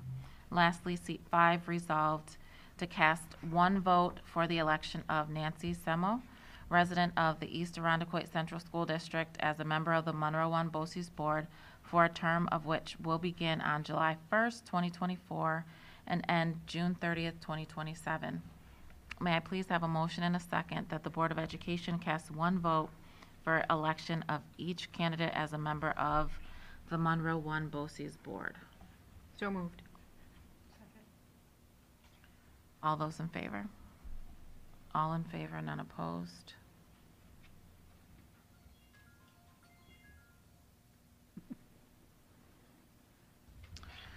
May I please have a motion and a second that the Board of Education approves the proposed BOCES administrative budget in the amount of $5,820,485 for the 2024-25 fiscal year? So moved. All those in favor? All in favor, none opposed.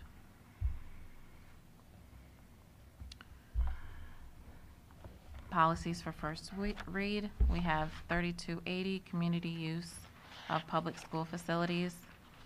3280, regulation, use of school facilities. And 3280, regulation .1, user fees. I will. Would you like me to speak to those? Absolutely. So just as a reminder, the board's aware, but for the community, the board's required to approve policies. The regulations is, so the policy typically is the what, and then the regulation is how it's going to get done. But we always bring regulations to the board as well for the community to review. So this policy 3280 and the regulations that go with it is our community use of public school facilities, also known as facilities use. We have incredible taxpayer dollar facilities. We want to partner with community in order to utilize those, but we haven't touched this policy in any real manner for a long time. And so it used to be 1 policy and 6 regulations, Dr. Driffill?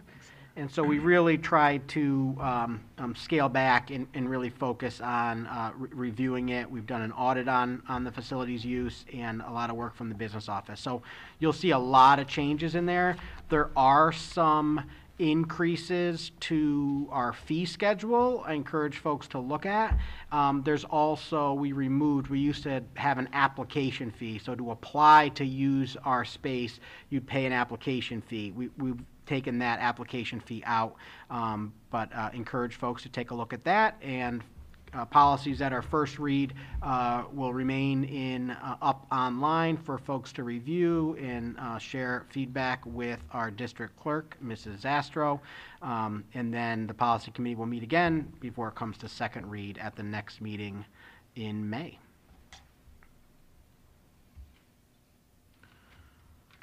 Okay, policy for approval. Can I have a motion and a second that the above policy, 1640 absentee, military, and early mail ballots be approved as presented? So moved. Second. Questions or comments? All those in favor? All in favor, none opposed? May I have a motion and a second that the Board of Education approves Megan Doriti, Esquire, as chairperson of election for the May 21, 2024 budget vote and election? So moved. All those in favor? All in favor, none opposed? And may I have a motion and a second that the board approves Kathleen Zastro as chief election inspector for the May 21st, 2024 budget vote and election? So moved. Second. All those in favor? All in favor, none opposed? And may I have a motion and a second that the board approves the individuals named above to serve as election inspectors and assistant clerks at the May 21st, 2024 budget vote and election? Second. All those in favor? All in favor, none opposed?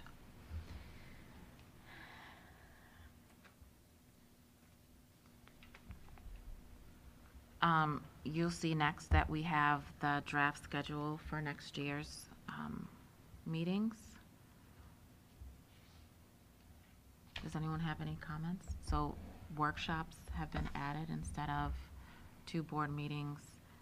Some have been replaced with workshops, which I think would be very beneficial. Okay, and that's it.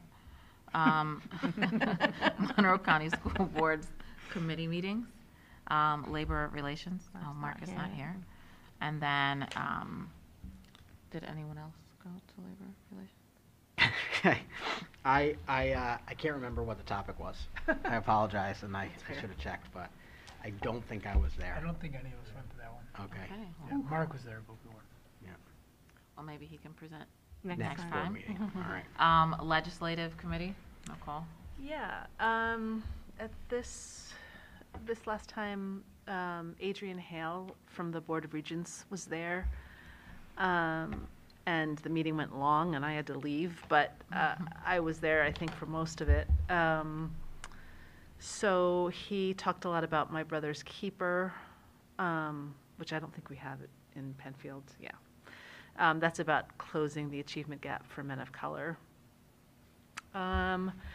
He talked about that for that, as well as general, he would like to see districts not just looking at graduation rates as a sign of success, because graduation alone doesn't determine future success. He talked a lot about technology, the oft talked about ChatGPT and teaching kids to use that in an ethical way. And then there was a lot of talk about mental health. And I found myself agreeing with 2 of the main things that came out was sort of low-hanging fruit. When we've talked a lot about mental health and hiring more mental health professionals, which is important and good and right, but then there's a couple of things that are low-hanging fruit with lots of research behind them, and a couple of people talked about them, and one of which is the use of digital devices. And I thought it was interesting that in the onboard newspaper that we got, sort of echoed the comments, just that more districts are banning cell phone use.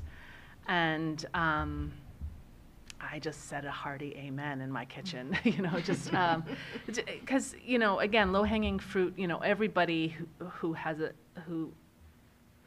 a brain understands that social media has a negative impact on kids, and we can't control what happens outside of school, but if kids are off of their devices for 7 or 8 hours a day, that could only be a good thing. And so, you know, some people talk, well, that article talked about, and then some people at the meeting talked about just the pushback that will surely come even from teachers who are used to saying, when you're done with your work, pull out your phone.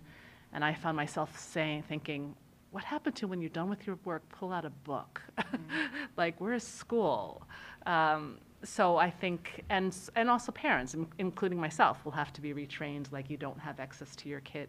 I mean, they don't have access to their elementary and middle school kids now, but high school kids, you won't have access to them all the time. But none of us grew up with our parents having access to us in school, and we all grew up. So I think it's, again, low-hanging fruit. I think it's silly to talk about mental health without talking about this. And the other piece of low-hanging fruit, which I gave another hearty amen, is, you know, I've talked about it myself, which is later start times for high school students, that anybody who has done any research at all talks about circadian rhythms changing for teenagers, and teenagers naturally fall asleep later and want to wake up later. It's not because they're lazy, it's because that's what their body does.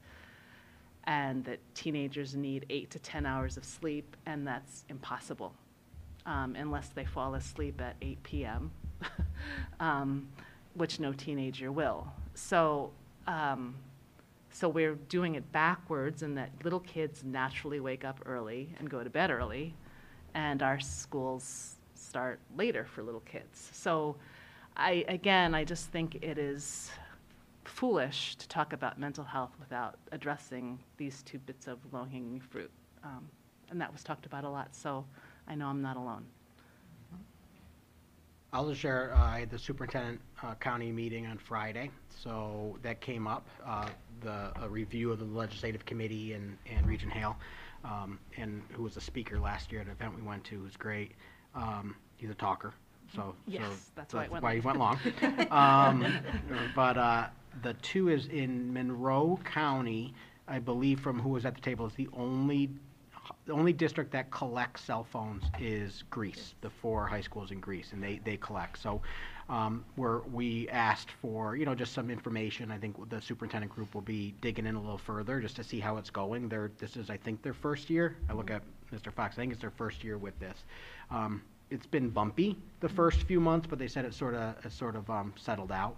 I think maybe it's a conversation in terms of community-wide. I think that access to students is a shift for not just kids, it's also families and caregivers who are texting and, you know, all those pieces. So it would be a reminder that, you know, we do have phones in all of our offices. We have an attendance line, a main office line, a grade level assistant line. So it's something we can look at. And the other one is the late start for high school, which so far is only Webster that made that shift a couple years ago. And talking with Webster, like, you know, do you have any data? Because I've talked to a couple community members, like, do you have any data? Like, it would be great if you had, like, before the change and after the change, and look at our attendance rates when, you know, got better, or grades. It's just they changed and then COVID hit. So really all their data is sort of out the window, is what they've looked at. I don't want to say it's out the window, but it's pretty tough to look at because you had COVID in the middle of this.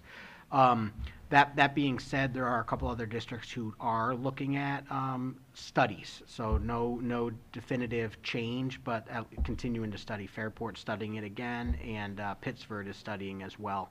So I don't know where that will go, but it's something, if the board is interested and the community is interested as we look at moving forward. It definitely takes some planning and time, I think, for both of those. In Greece, they use there's a name for them, but the pouches that lock up and they don't unlock until the end. So. Right. Yeah, so they could. I won't tell you the ways students found their ways around that. Oh, I won't say that publicly. I don't want to give anybody any ideas, but Well, it is definitely the fact interesting. that they're locked and unlocked means that at the end of the day, they can see if there's a change in pickup plan Yeah, or something like that. So it's not like they have to wait till they get home. No. But, Yeah. yeah. So it's definitely those pieces. And I think our new code of conduct, really hearing from students is really that, like, none at all at elementary. So I'll share, we've had to, it's not really phones at elementary, but it's smartwatches. That's the piece, because it's really cool, and you get, and not always the, not always the Apple product, that's very pricey, but there's lots of other ones. But it's still this, it's a hard conversation, because it is a fun gift to wear, but it is an electronic device, and we don't allow it. The K-5 middle school is supposed to be in your backpack or locker. I got to work at Bay Trail for a little bit, and they definitely, you don't see a whole lot. There's phones that pop out, but it is not really. I thought I'd see a lot more at lunch and things like that. There wasn't. The high school is still the only place where we allow them with some rules, but something to definitely take a look at. Yeah, I just remember that it was not just the social media piece, but also the socialization piece. Yes. Because in high school lunch, instead of talking to friends, they're staring at their, not all kids, but so that is one of the reasons why, anybody who's looking at youth mental health is social media and lack of socialization, face-to-face socialization. So anything that we can do that in the 7 hours that they're here, which is their main time to socialize. Yeah, I think it's important to look at. Okay. District committee, so we have audit committee. Surprise. So it was a quicker meeting. We went over our internal control risk assessment. Some of the things were just basically, we have a pretty stable staff, which is always a good thing. It helps. One of the recommendations was examining the challenges just in managing and editing our payroll and reporting data, and just looking for opportunities to minimize any chance of errors. Our drama club had significantly more in their account than they are actually using, so that was something we chatted about. Payroll expressed some frustration around the challenges of just processing payroll due to the complexities of just punching in was difficult for some people, and they have to go back and fix it. But generally, Penfield's doing really good. I feel like it was a positive report. Our risks seem to be relatively low. Anything to add? It was quick. It was quick. Yeah. Oh, and then our next, I think we decided officially we're going to do STAC as our next internal audit, which is our system for tracking accounting. Hasn't been done in a while. Thank you for explaining what that stack is. Well, it's only because I wrote it down. Okay. I was like, yeah, that's good. Okay. Did I miss anything, Dan? No, I think you got it. The specific concern around the punching was with the transportation department with payroll. They're the only ones that actually use a physical punch clock. So we have a system where every day the office staff goes in and they see whether or not a punch was good, there was an error, and then you have to reconcile that on a daily basis. And it's also further complicated by our collective bargaining contract, where in the winter they have more time to prepare the bus because you have to de-ice it and get it ready, and then that changes and people forget, and just one of those really mundane sort of minutia conversations that we live with. Yeah, it just kind of is what it is. That's all I got. Okay, thank you. All right, meet the candidates night. This event will be held during a closed meeting on Tuesday, April 30th, 2024, at 7 p.m. and will be live streamed in the same manner as our board meetings. Okay. Any unfinished business? I said I had a question. I forgot what it was.